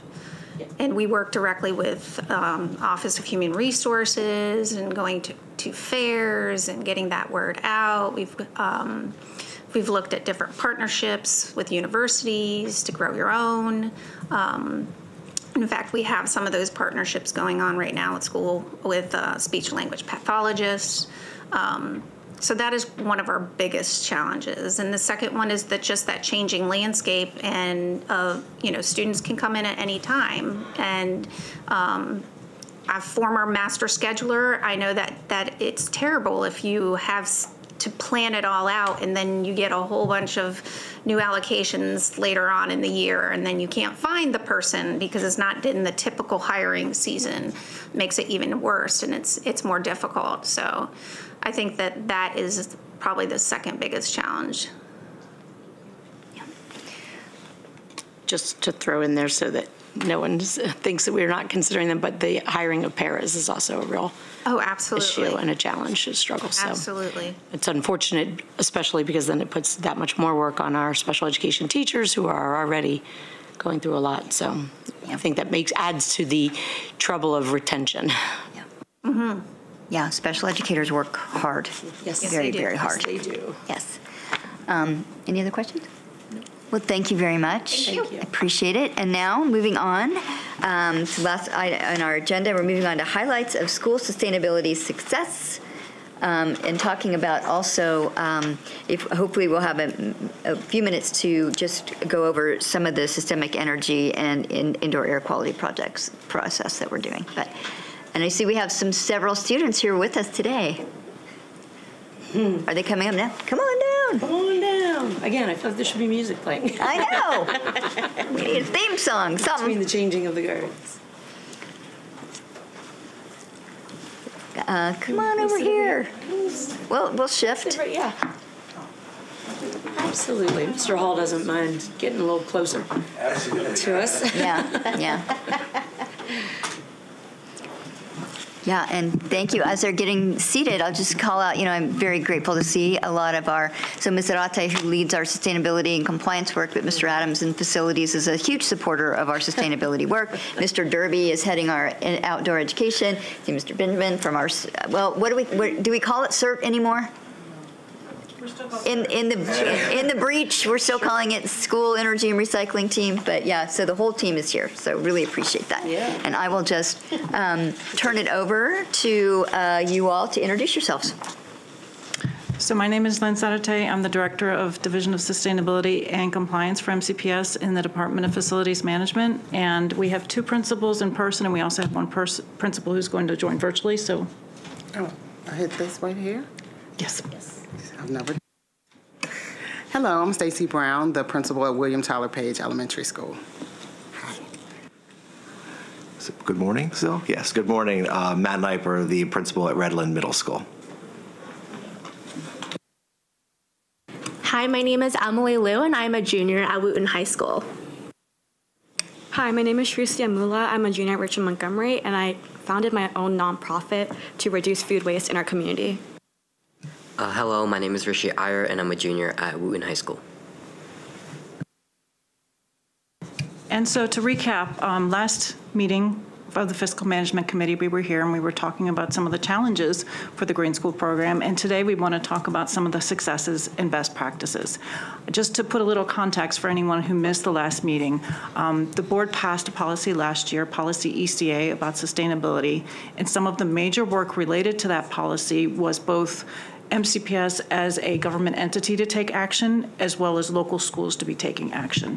So some of the actions we're taking from a central perspective is to take a look at our schools and do building energy audits and to do everything we can to reduce both our energy consumption and our greenhouse gas consumption. We're also working on increasing our clean energy procurement. But one of the other major initiatives is our partnership with the schools for them to develop that green culture that they need to do. And the main reason that we are really pushing the Green Schools participation and the Green School certification is because that Green School certification gives us that way to measure how we're doing. It shows whether or not we've achieved beginning to change that culture, whether we're sustaining that culture, because it's a built-in process that require schools to submit paperwork that provide evidence that they're doing it. So the Green School certification is really one of those kind of performance measures for the program for us moving forward. In terms of the work that we've done with the Green Schools this year, schools are still in the process of submitting their applications this year. We did get that web page updated, so it's from our main sustainability web page. You can actually see the schools that have been certified. Once the schools finish submitting their applications for this year, the panel of statewide representatives take a look at it, and by Earth Day we will know how many schools actually recertified. We do know that we will have probably at least 19 schools that we need to either certify or recertify to be able to make that 50% target that we have for next year. And yes. I'm sorry, how many? 19 additional schools will have to come on board in the next year to make our 50% target for next year. But so we want lots more than that. Of course. So that's why, we have a total of 91 at the minute right now, but we want to get to 50% by next year. And so that's why today is happening, because we wanted to talk about best practices. We wanted to bring the principal's perspective about what the challenges are, what it takes to pursue the certification, how to get the buy-in from staff, how to make sure that student voice has been incorporated, and to make sure that they have support and that we're looking at all of the challenges and make sure that we've done that. Basically, this is a lot about, we're thinking globally, but we're acting locally. And so that's really the perspective, is that although we all want to work on the problem of climate change, we've also got to work on it at the very local level at each individual school. And that is something that we talked about when we worked on the policy and made sure that the policy talked about action at individual school levels. So with that, I will turn it over to Mrs. Brown. She does have to leave for another meeting at some point. So if you have any questions for her, shoot them now. Good morning again. Little history about Page Elementary School. We've had a green team at our school since about 2005, before I even got there.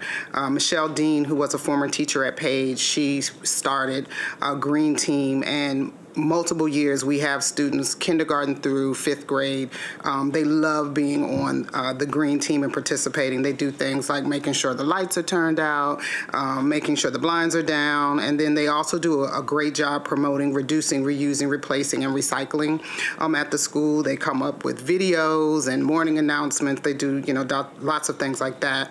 The teachers also ensure that environmental science lessons are being taught throughout the year, and it's really great that now we use next generation science standards curriculum, because a lot of those lessons provide environmental education lessons that you need when you are being certified as a green school. Along with lessons, there are experiments and activities that we do, and every year we have a huge Earth Day celebration where we, the kids, talk about what they've learned. They talk about global warming, taking care of the earth, sing songs. But this year we're doing a little change, so we'll love to invite you out. We're actually going to do a school-wide project day where, we'll incorporate projects like making bird feeders, putting plants in the flower gardens, doing experiments with pollution, how much pollution and air quality in the building. But we're really excited because in 2014, I'll go back a little bit, we were named, that's when we were first named a Maryland Green School. Then we were recertified in 2018 and in 2022, but in 2017, we were awarded the U.S. Department of Education Green Ribbon for the United States. So we're really excited that, we also, along with being a green school, we also are a national green ribbon school at Page. So again, we'd love to, to have you out. But when it comes to the certification process and the recertification process, it's a lot of documentation and support that we have to have from the CERT office and through MAEO, which is MAEO. I have to look at it to really Maryland Association. I wrote it down. Yeah, Maryland Association for Environmental and Outdoor Education Programs. We have to work kind of hand in hand to get that support for certification and recertification. For the 2022 certification process, our sponsor, Lauren Crook and Laura Meir, both on Green Team, the Green Team sponsors ensured that they attended regular Green School sponsor meetings that they have where they can kind of keep up with deadlines, ask questions, but they also, we had staff, and I have to give a shout out to Jim Stuff, yes, who, yay, he has always been supportive at Page in helping us with our certification process. And I know he retired, but then he came back and he's working part-time. So we just love how he always supports the school. And, we want to ensure that we continue to have that support. When he finally says, I'm done, we want to have somebody, there to support us. Staff is also very important. We have a lot of buy-in at Page because, like I said, historically, Green Team is a part of the fabric of Page Elementary School. But last year was more of a difficult year due to COVID, but luckily because, we were using online, learning, we had a lot of slides that kind of proved, here's our documentation of how we continue to have science education and environmental education even though we were online. So again, it's a lot of documentation that has to take place to be certified and to be recertified.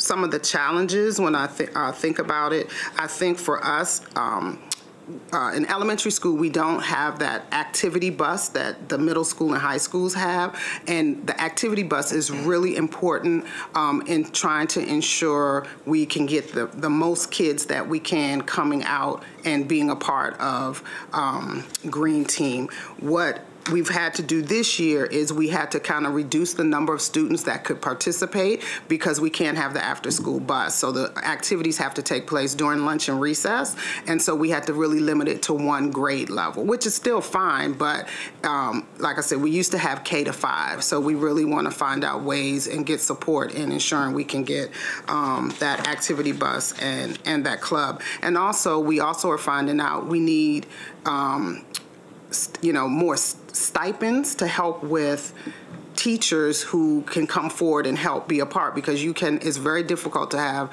Green Team with one person when you're trying to have, lots of projects, lots of ideas. We get it done because there's always someone who wants to volunteer and help be on Green Team, but that would definitely help. Students are the biggest part of Green Team because a lot of their ideas, their engagement, they really make up a lot of the suggestions and the ideas. And one that they came up with last year, because we had so many students coming back from COVID where they weren't riding the bus, the loop in the car loop was so long out into the street and cars were idling. So they came up with the idea and made a message about idling and pollution, and made little commercials for the morning announcements and made signs and stood outside. So those are some of the ideas and engagement that our students believe in at Page and who are part of the Green Team. But I really think, like I've mentioned earlier, an integral part of maintaining certification is that continuous support and partnership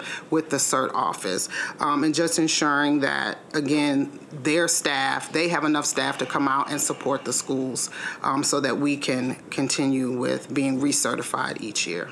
So that's kind of, the highlights and lights of being a green school. Thank you, because I think you highlight one of the things we've been talking about is we need to make this less burdensome on schools. And that may be a bigger, broader conversation because it is MAEOE. I think that it's a certifying organization, but it shouldn't be an impediment to schools getting the work they're doing being certified, just the volume of paperwork. So that's an ongoing conversation, but it's good that you're pointing that out, because I think that is something we're all focused on. Thank you. And if it's okay, I'd like to go to the middle school level next and have Mr. Kniper talk about what they're doing in middle schools. Sure, thank you. Stacy's, that was very culminating right there. What I'll say in terms of just one thing I want to highlight is that Redland, we are actually part of the program that's doing the recycling of food waste. And we just started that this year, and it is actually going very well. The students are buying in. And I mean, what I'm going to say is that over the course of my career here in MCPS, this is my fourth building, third where I've been an administrator, and in all buildings I've been involved in the green school aspect. I helped Northwest High School and the students get to the green ribbon status through the Maryland Department of Education, and then going to Rocky Hill and working with their green school team and really elevating what they were doing. And now at Redland, when I came on board, we did go through that whole original certification process to become a green school, and now we are doing the recertification process this year. And through all of that, really the key piece here is to have the staff buy-in, starting with the implementation prior to the school year. In every case, we've always got a team of teachers to come together to kind of lay out an implementation plan. And then how we're going to advocate for students to join the plan, both at my experience at a middle school and a high school level. That's really key because, and then you got to involve your building service team, because the building services staff, they are the right hand to all of this in the whole process, getting kids engaged. So at Redland, our building services team stands that, like, during lunch when we're looking at recycling all of our food waste, when we're recycling our trays, whatever, our services team stands at the bins and helps students and guides them. And 2 weeks in, they're doing it on their own. We just stand there and kind of direct. As administration, we stand there. Our CERT team leader comes down during lunches and talks to the students about the importance of recycling. The campaigns that the students do, and that's where I think Stacy was talking so much about the students piece. The idling campaign's amazing.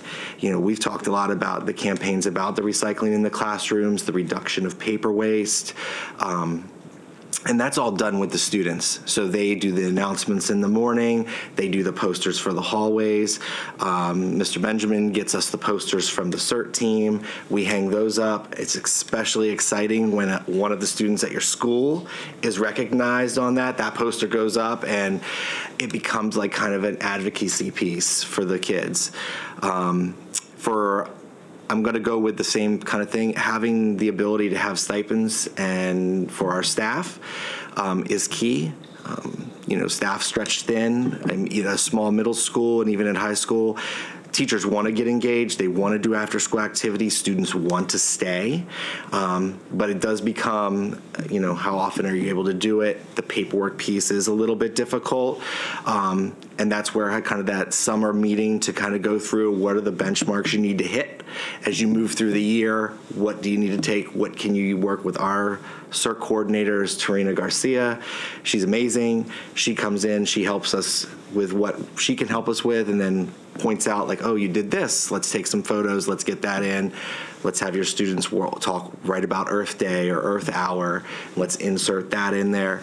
Our science department's great at working it into the curriculum and having kids speak about the things that we're doing at the school level as part of the curriculum discussion, and in our advisory piece. The one thing I wanted to talk a little bit about as well, and something that has been key for middle schools and high schools, is the awards that were presented, and I think since the pandemic we haven't really done that, but it used to be like a quarterly award for energy reduction or energy savings or recycling. We had the paper contest, the poster contest, and then if you won a couple of them, you got the trifecta and your school was awarded with that.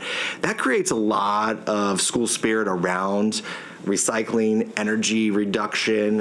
You get the students involved, you get parents engaged in it, and it really creates like a whole piece that everyone gets behind.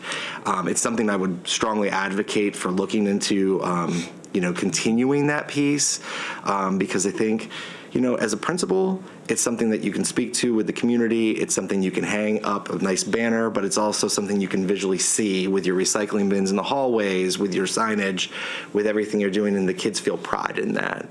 They get excited. When you say, hey, we want it all, and you put a big banner up, they're proud to see that and see that their school is being recognized. And I just go back to the wonderful work that the students do, because without the students, this doesn't happen.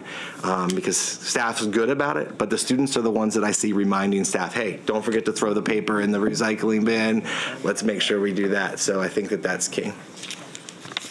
Really quickly before we move on to the students, if I may, because I think one of you has to leave maybe for a meeting, but you were mentioning about the stipends and the activities bus, and I just want to put a plug in there for you to reach out to the Education Foundation and ask for a grant to fund those things, because this is an important thing you're doing, and we want to be as supportive as possible.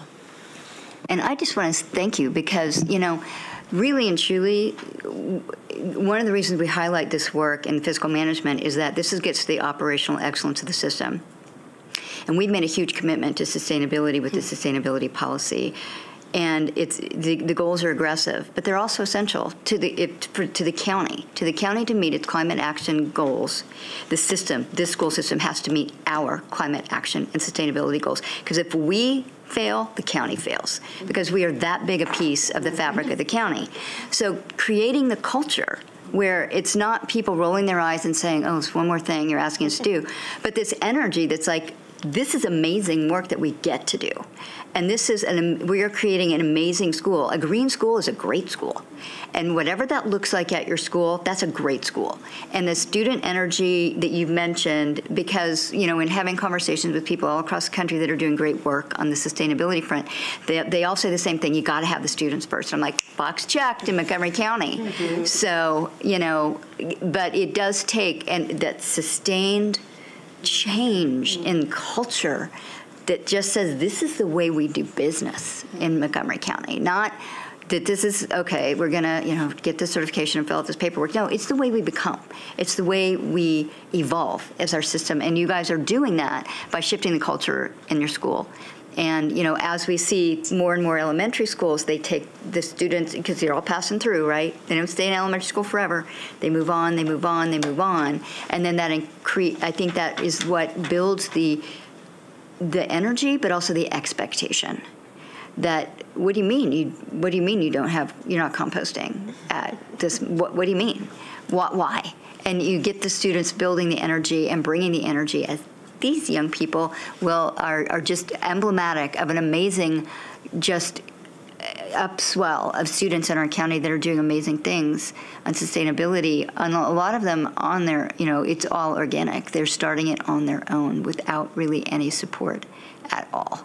So that's, I think, the way that you all are looking at this school as a microcosm, as its own little community.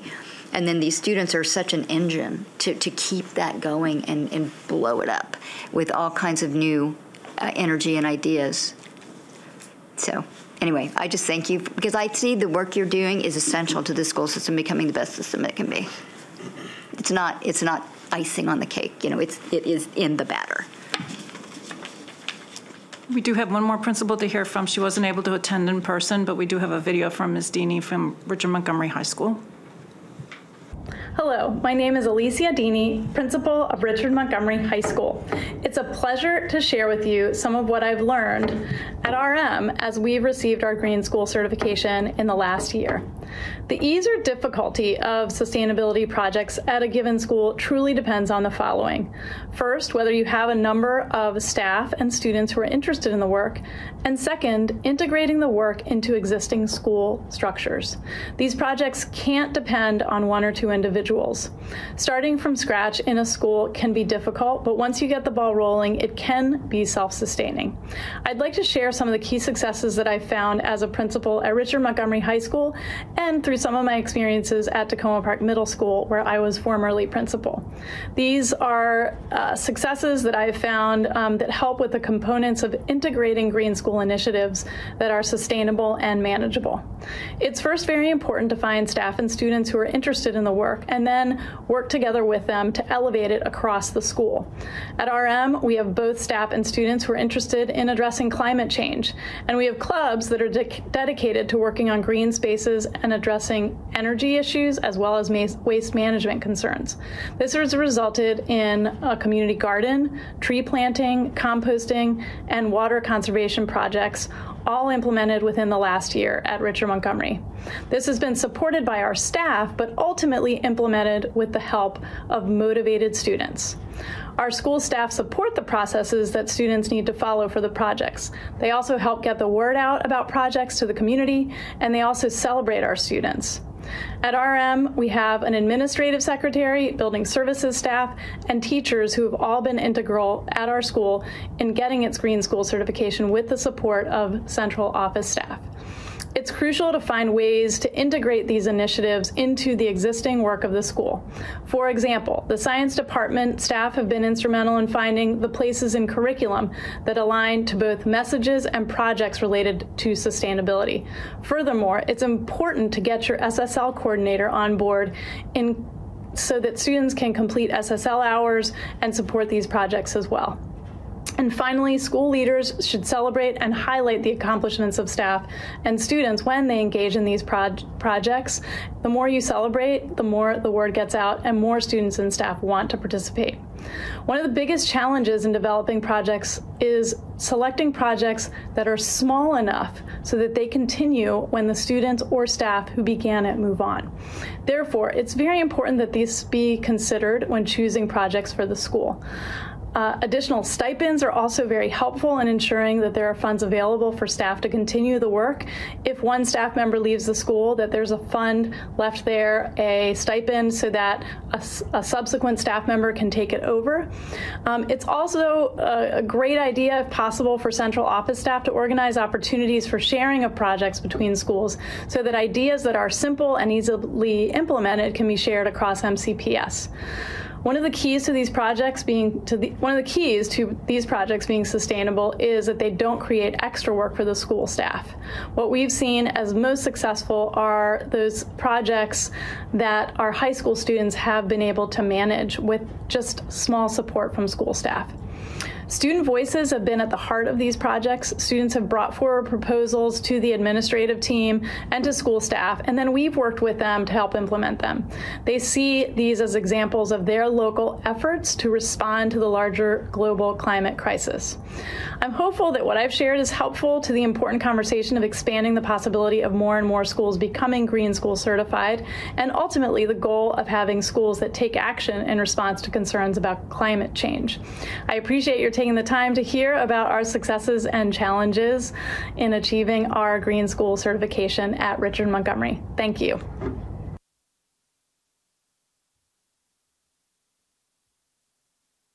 So next, go ahead, Emily.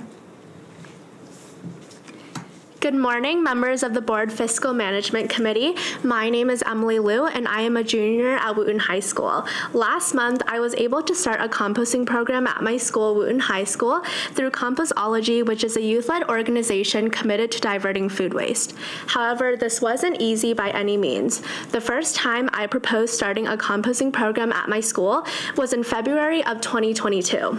However, because of the financial burden of $200 for the compost to be hauled each month, our administration decided not to go through with starting the program. However, over the summer, I found that a couple of my other peers were also astounded by the astronomical amount of food waste produced by our school and wanted to start a composting program. Thus, we persevered and once again proposed the program to our administration at the beginning of this school year. This time, we received approval and worked to apply for grants, which resulted in us acquiring a grant from our school's Parent-Teacher-Student Association. The process of starting a composting program has taught me important life skills that I will continue to build on for the rest of my life. It has taught me the value of determination, initiative, and advocacy. Additionally, this process has not only provided my team and I the opportunity to take charge and fight for our futures, but it has also empowered students and staff at Wooten High School to pursue environmental stewardship in their everyday lives. My team and I monitored the bins for around 2 weeks, assisting students with sorting their food waste. Now, as it's been almost 2 months since the program started, students are able to sort their waste correctly without guidance, reducing the amount of waste that goes into garbage cans. This self-sustaining process encourages students to participate in green habits and care for the environment. This starts a ripple effect as students bring these habits home to their parents and inspire environmental change. Our composting program has motivated other schools to start programs as well, as in the past 2 months, I've had students from 4 schools across Montgomery County reach out to my team and I at Wooten High School. They express interest in starting a program at their own school to reduce the amount of food waste that goes to incinerators. What started as a composting program at Wooten High School has helped to further spread the movement to reduce food waste in Montgomery County. Thank you for your time. Yeah, and I just want to point out that the compostology team has been doing great work since 2018. They started out in Clarksburg, all organically, on their own. And they are, working with a web of county and statewide partners to lobby all kinds of initiatives to help the county itself achieve its climate goals with regard to food waste recycling. And so what the school system does, the county does. And it all started with students. Good afternoon, board members. My name is Shrusti Amula, and I'm a junior at Richmond Montgomery High School. And in 2019, I founded Rise and Shine Foundation, a nonprofit organization with the main goal to reduce food waste in our community through composting and food recovery. So kind of what you mentioned, so when we were in 2018, so when I was in 7th grade, I worked with compostology, and we've opened the first composting program in Up County MCPS at Clarksburg Elementary School, who was able to get green certified because of this program. The first few schools I started composting programs at were fully funded by grants. Having external grants funding the schools is an unsustainable system, as you don't know whether or not you're actually going to receive the money, and it's extremely time-consuming, especially as a student, as you need to be constantly applying for different grants.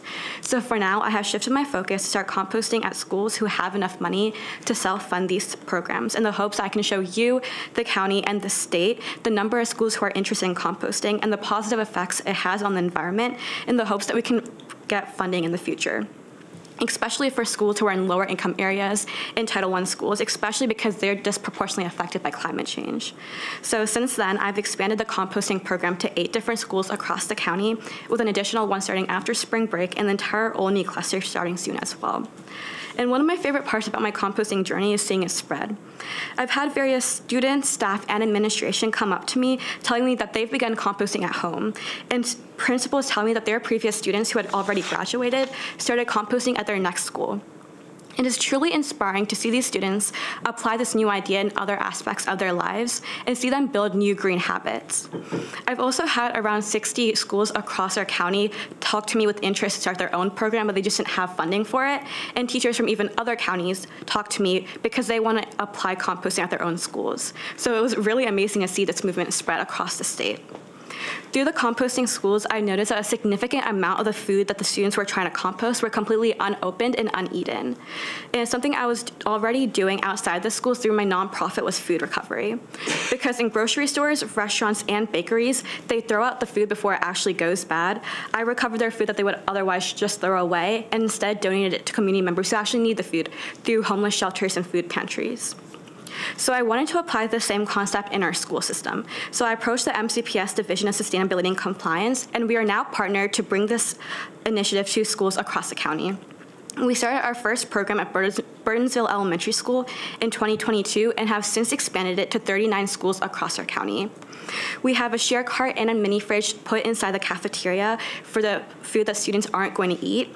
And the cart is then wheeled around the school throughout the day so that students have the extra opportunities to take food, and they could even take it home as well. So it's especially helpful for both food shy and food insecure students. Thank you so much for your time.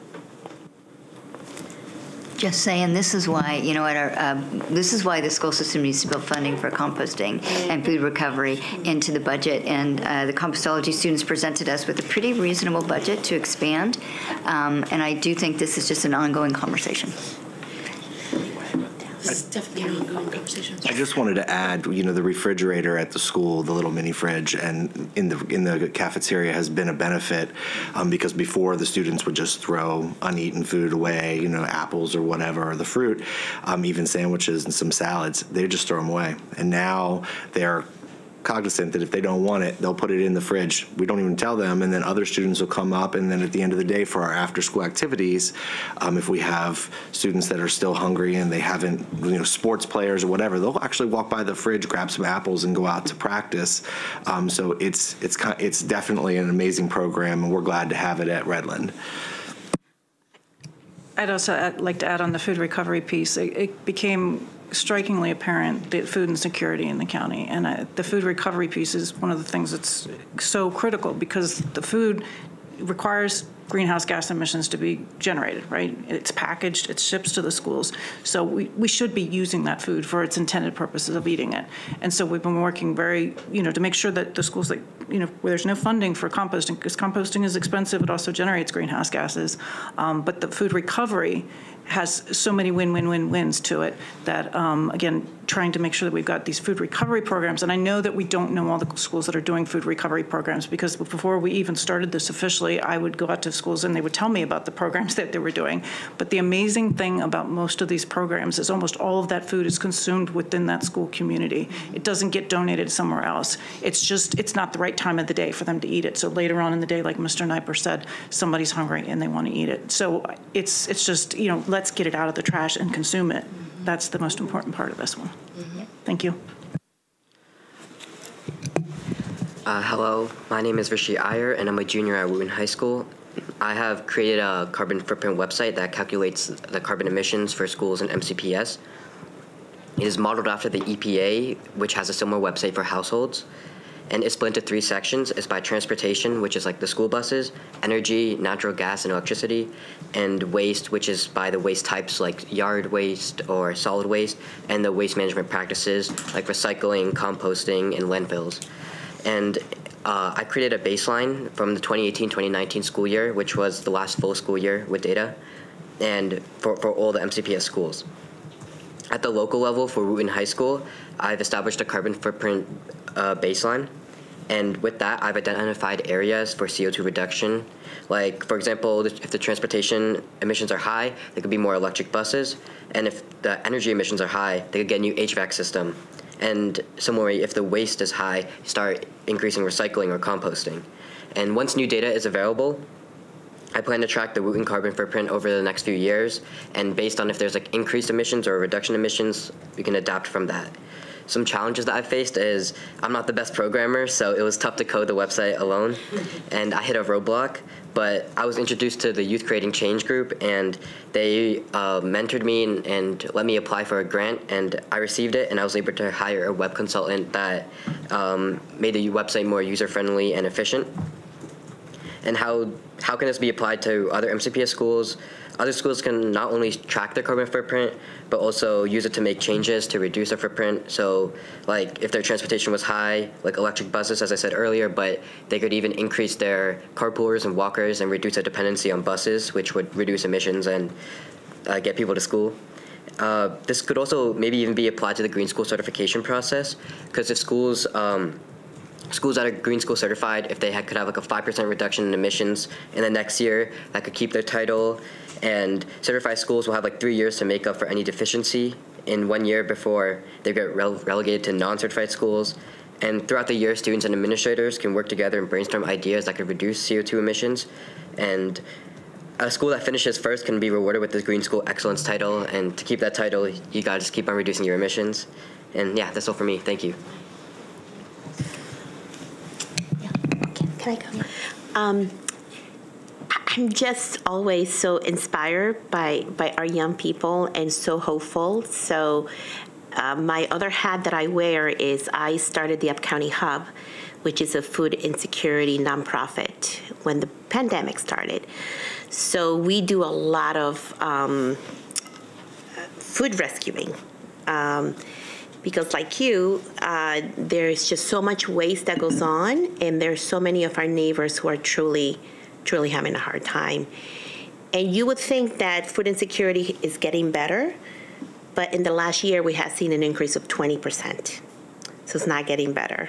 So anything that you're doing to do that, to make that impact, is awesome. So thank you. And I see my son's old principal, Mr. Derby, in the audience. He was the principal of Cedar Grove when Marco, who actually got married last October, was 8 years old. And I used to volunteer in the cafeteria, and we started our own little food recovery at Cedar Grove, because it was just so much waste that kids, sometimes they would not eat it. It was not even touched, right? They would just throw it away, and it hurt me so badly. So we would keep some of that stuff at a table. It was like a common table, right? And some of the teachers would use those snacks for later for kids who are hungry, because we do have a lot of people in our county that are truly hurting. So you guys gave me so much hope, so thank you. I wanted to ask Emily, you mentioned there were 4 schools that contacted you locally, but you didn't say who they were. I'm interested to know the names of those schools. Yeah, so they were Churchill, Walter Johnson, Northwest, and the last one's slipping my brain. Okay, you can always send me a little email. Yeah. On the website, but I just really appreciate the camaraderie that you are showing to help others as you. This is not something that you're just doing at your school, but you're being such an ambassador to ensuring that, that other students are doing this as well. And Rashid, I'm just so impressed with you. We're going to offer through the Upcounty Hub a coding program for young people. I know nothing about coding, but I'm told it's the Python model, which apparently helps with all kinds of website designs and all that. So if you're interested, we're going to do that over the summer with kids who really are interested. It's also part of our model to ensure that kids learn, to empower them to do what you're doing, right? But again, I want to take it to us, right, the adults. So we are supposed to be the models for young people, and we're supposed to set the example. Yeah, it's all flipped now. And I just, I really, really, really want us to encourage our system. We are the largest consumers of electricity and so on in the county, right? We are. The young people are taking the initiative, and you guys are such warriors, right? And persistent in doing, like you say, they said no, and you went back again, and you were like, no, we need to do this. So it hurts me to hear that, $200 a month prevents you from making such important changes in our environment that we know we need to change the patterns on. So someone who's been married to an environmentalist for 30 years, we recycle air, okay? We recycle everything. Nothing gets by in our house, right? We're a solar house, we're like, you name it, we're the first in our neighborhood. You name it, we do it all. But I just want to ensure that, as a system, we really, Mr. Hall, look into this and see how we can do funding for some of these initiatives for these young people, especially who have the passion, who have the time and the commitment, because it's not just for them, right? It's for all of us. It's for the whole environment. It's for every member of this county who lives and breathes in this community. It has a direct impact.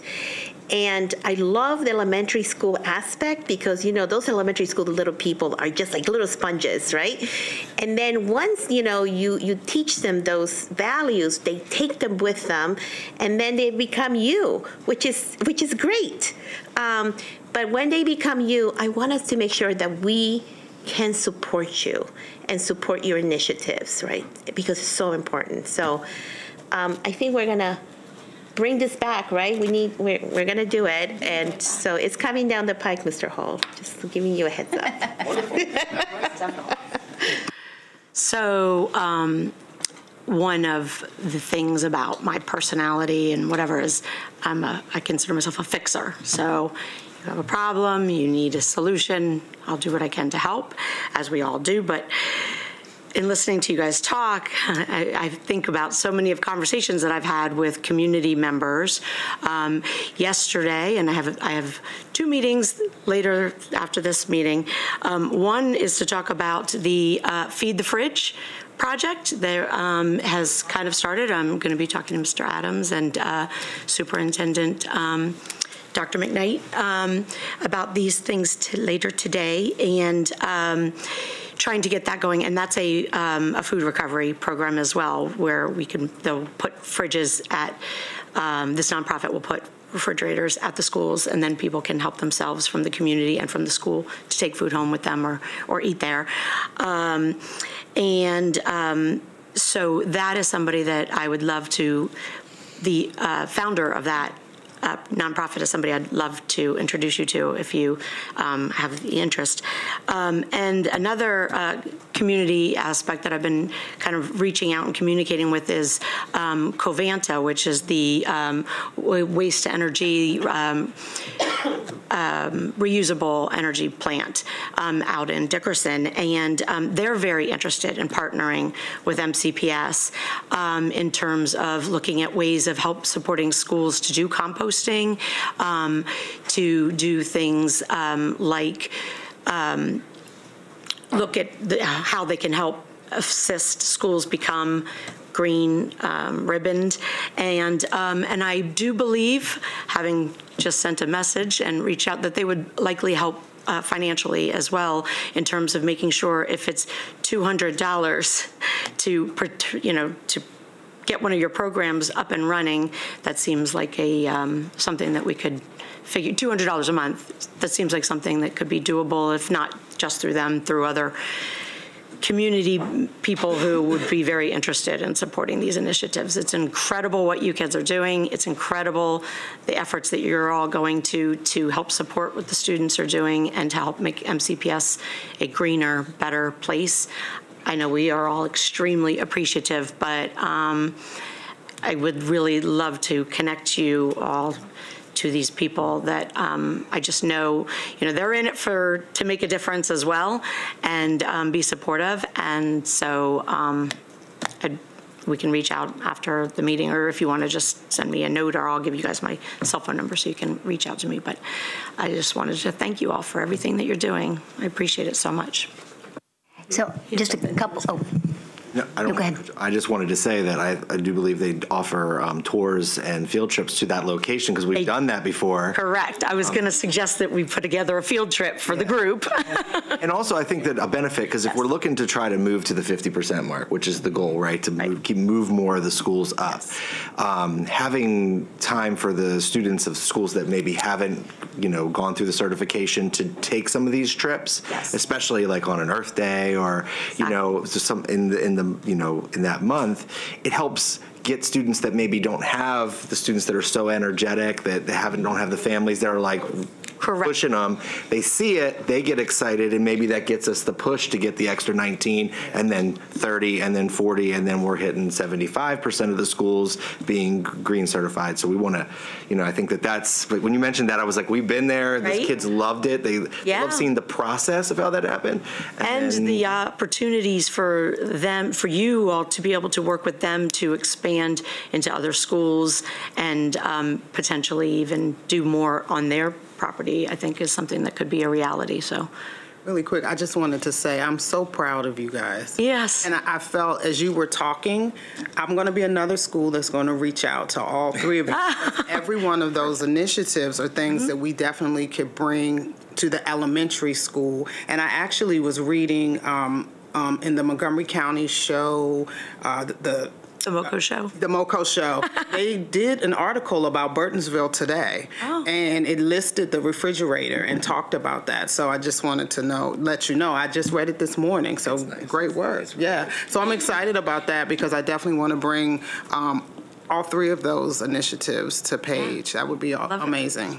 Yeah, so quick ask. So Emily, so the compostology team, last week they did a briefing on their work and their budget proposals and their proposal to get the county to create a composting facility in the Ag Reserve to Council President Glass, who chairs the Environment and Transportation Committee. And yesterday they did a briefing with Councilmember Jawando, who chairs the Education Culture Committee. So they're getting the word out. But if you could share the slideshow that you presented to them with the board, so we could, and everybody here, so we can get that out and get that widely circulated so people can see what you're doing, see all the schools you're already in and the ones you're bringing online, and we can build the buzz that way.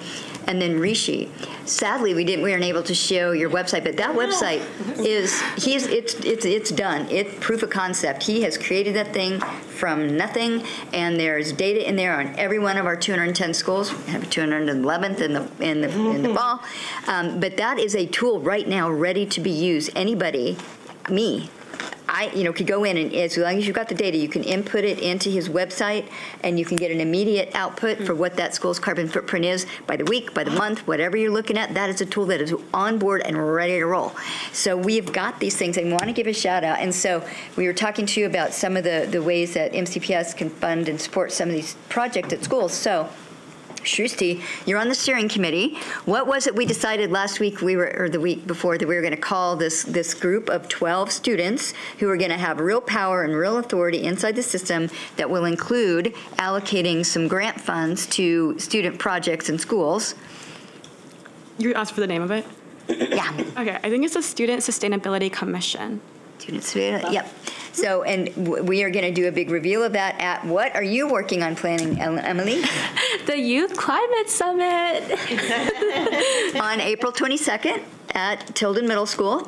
And we will be doing a big reveal about the Student Sustainability Commission and how students can apply to be on there and what that job, we are still coming up with a full vision, duties, responsibilities of that group, but they will be in part submitting, issuing an RFP for students across the system to submit proposals for sustainability projects at their schools that this group will be able to fund and give grants for. So that's one way we're starting baby steps to fund some of these amazing projects throughout the schools, but it's all being driven by the students. And then, again, we need to be looking at how we are, show me your budget. Show you your priorities. So how we are building into our budget the work to support the sustainability across the system. It goes to the way we teach, the way we learn, the way we create healthy school environments, the way we create what does our new 6th grade science curriculum say? The goal is to create climate warriors. And that's what, this work will do. So I see opportunities everywhere. And, again, Emily, share the PowerPoint with all of us so we can also scale that up and show it to other people like the Coventa program so they can see what you're doing. And, that's how those partnerships are built.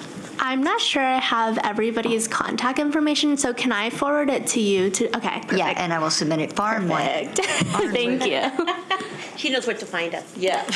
Yeah, but I mean, and then, cheers to these folks inside the system that are seeing real value in partnering with these students and what they're bringing to the table. And I know we're way over time, but I just really so appreciate that we continue to highlight so worth it. It's so the worth work. it. Yep. Absolutely. Cheers. Thank you all so much. And then I guess next time we'll do an update on what we're doing as far as energy and indoor air quality work, which is, again, how we create healthy schools. But anyway, thank you, everybody. Thank you for being here, principals. Thank you for your work, creating that culture. Thank you, students. Can't say it enough. Thank you, MCPS, for you seeing value in what these students are doing and bringing that energy. And, we're going to transform this school system. We're adjourned. Absolutely.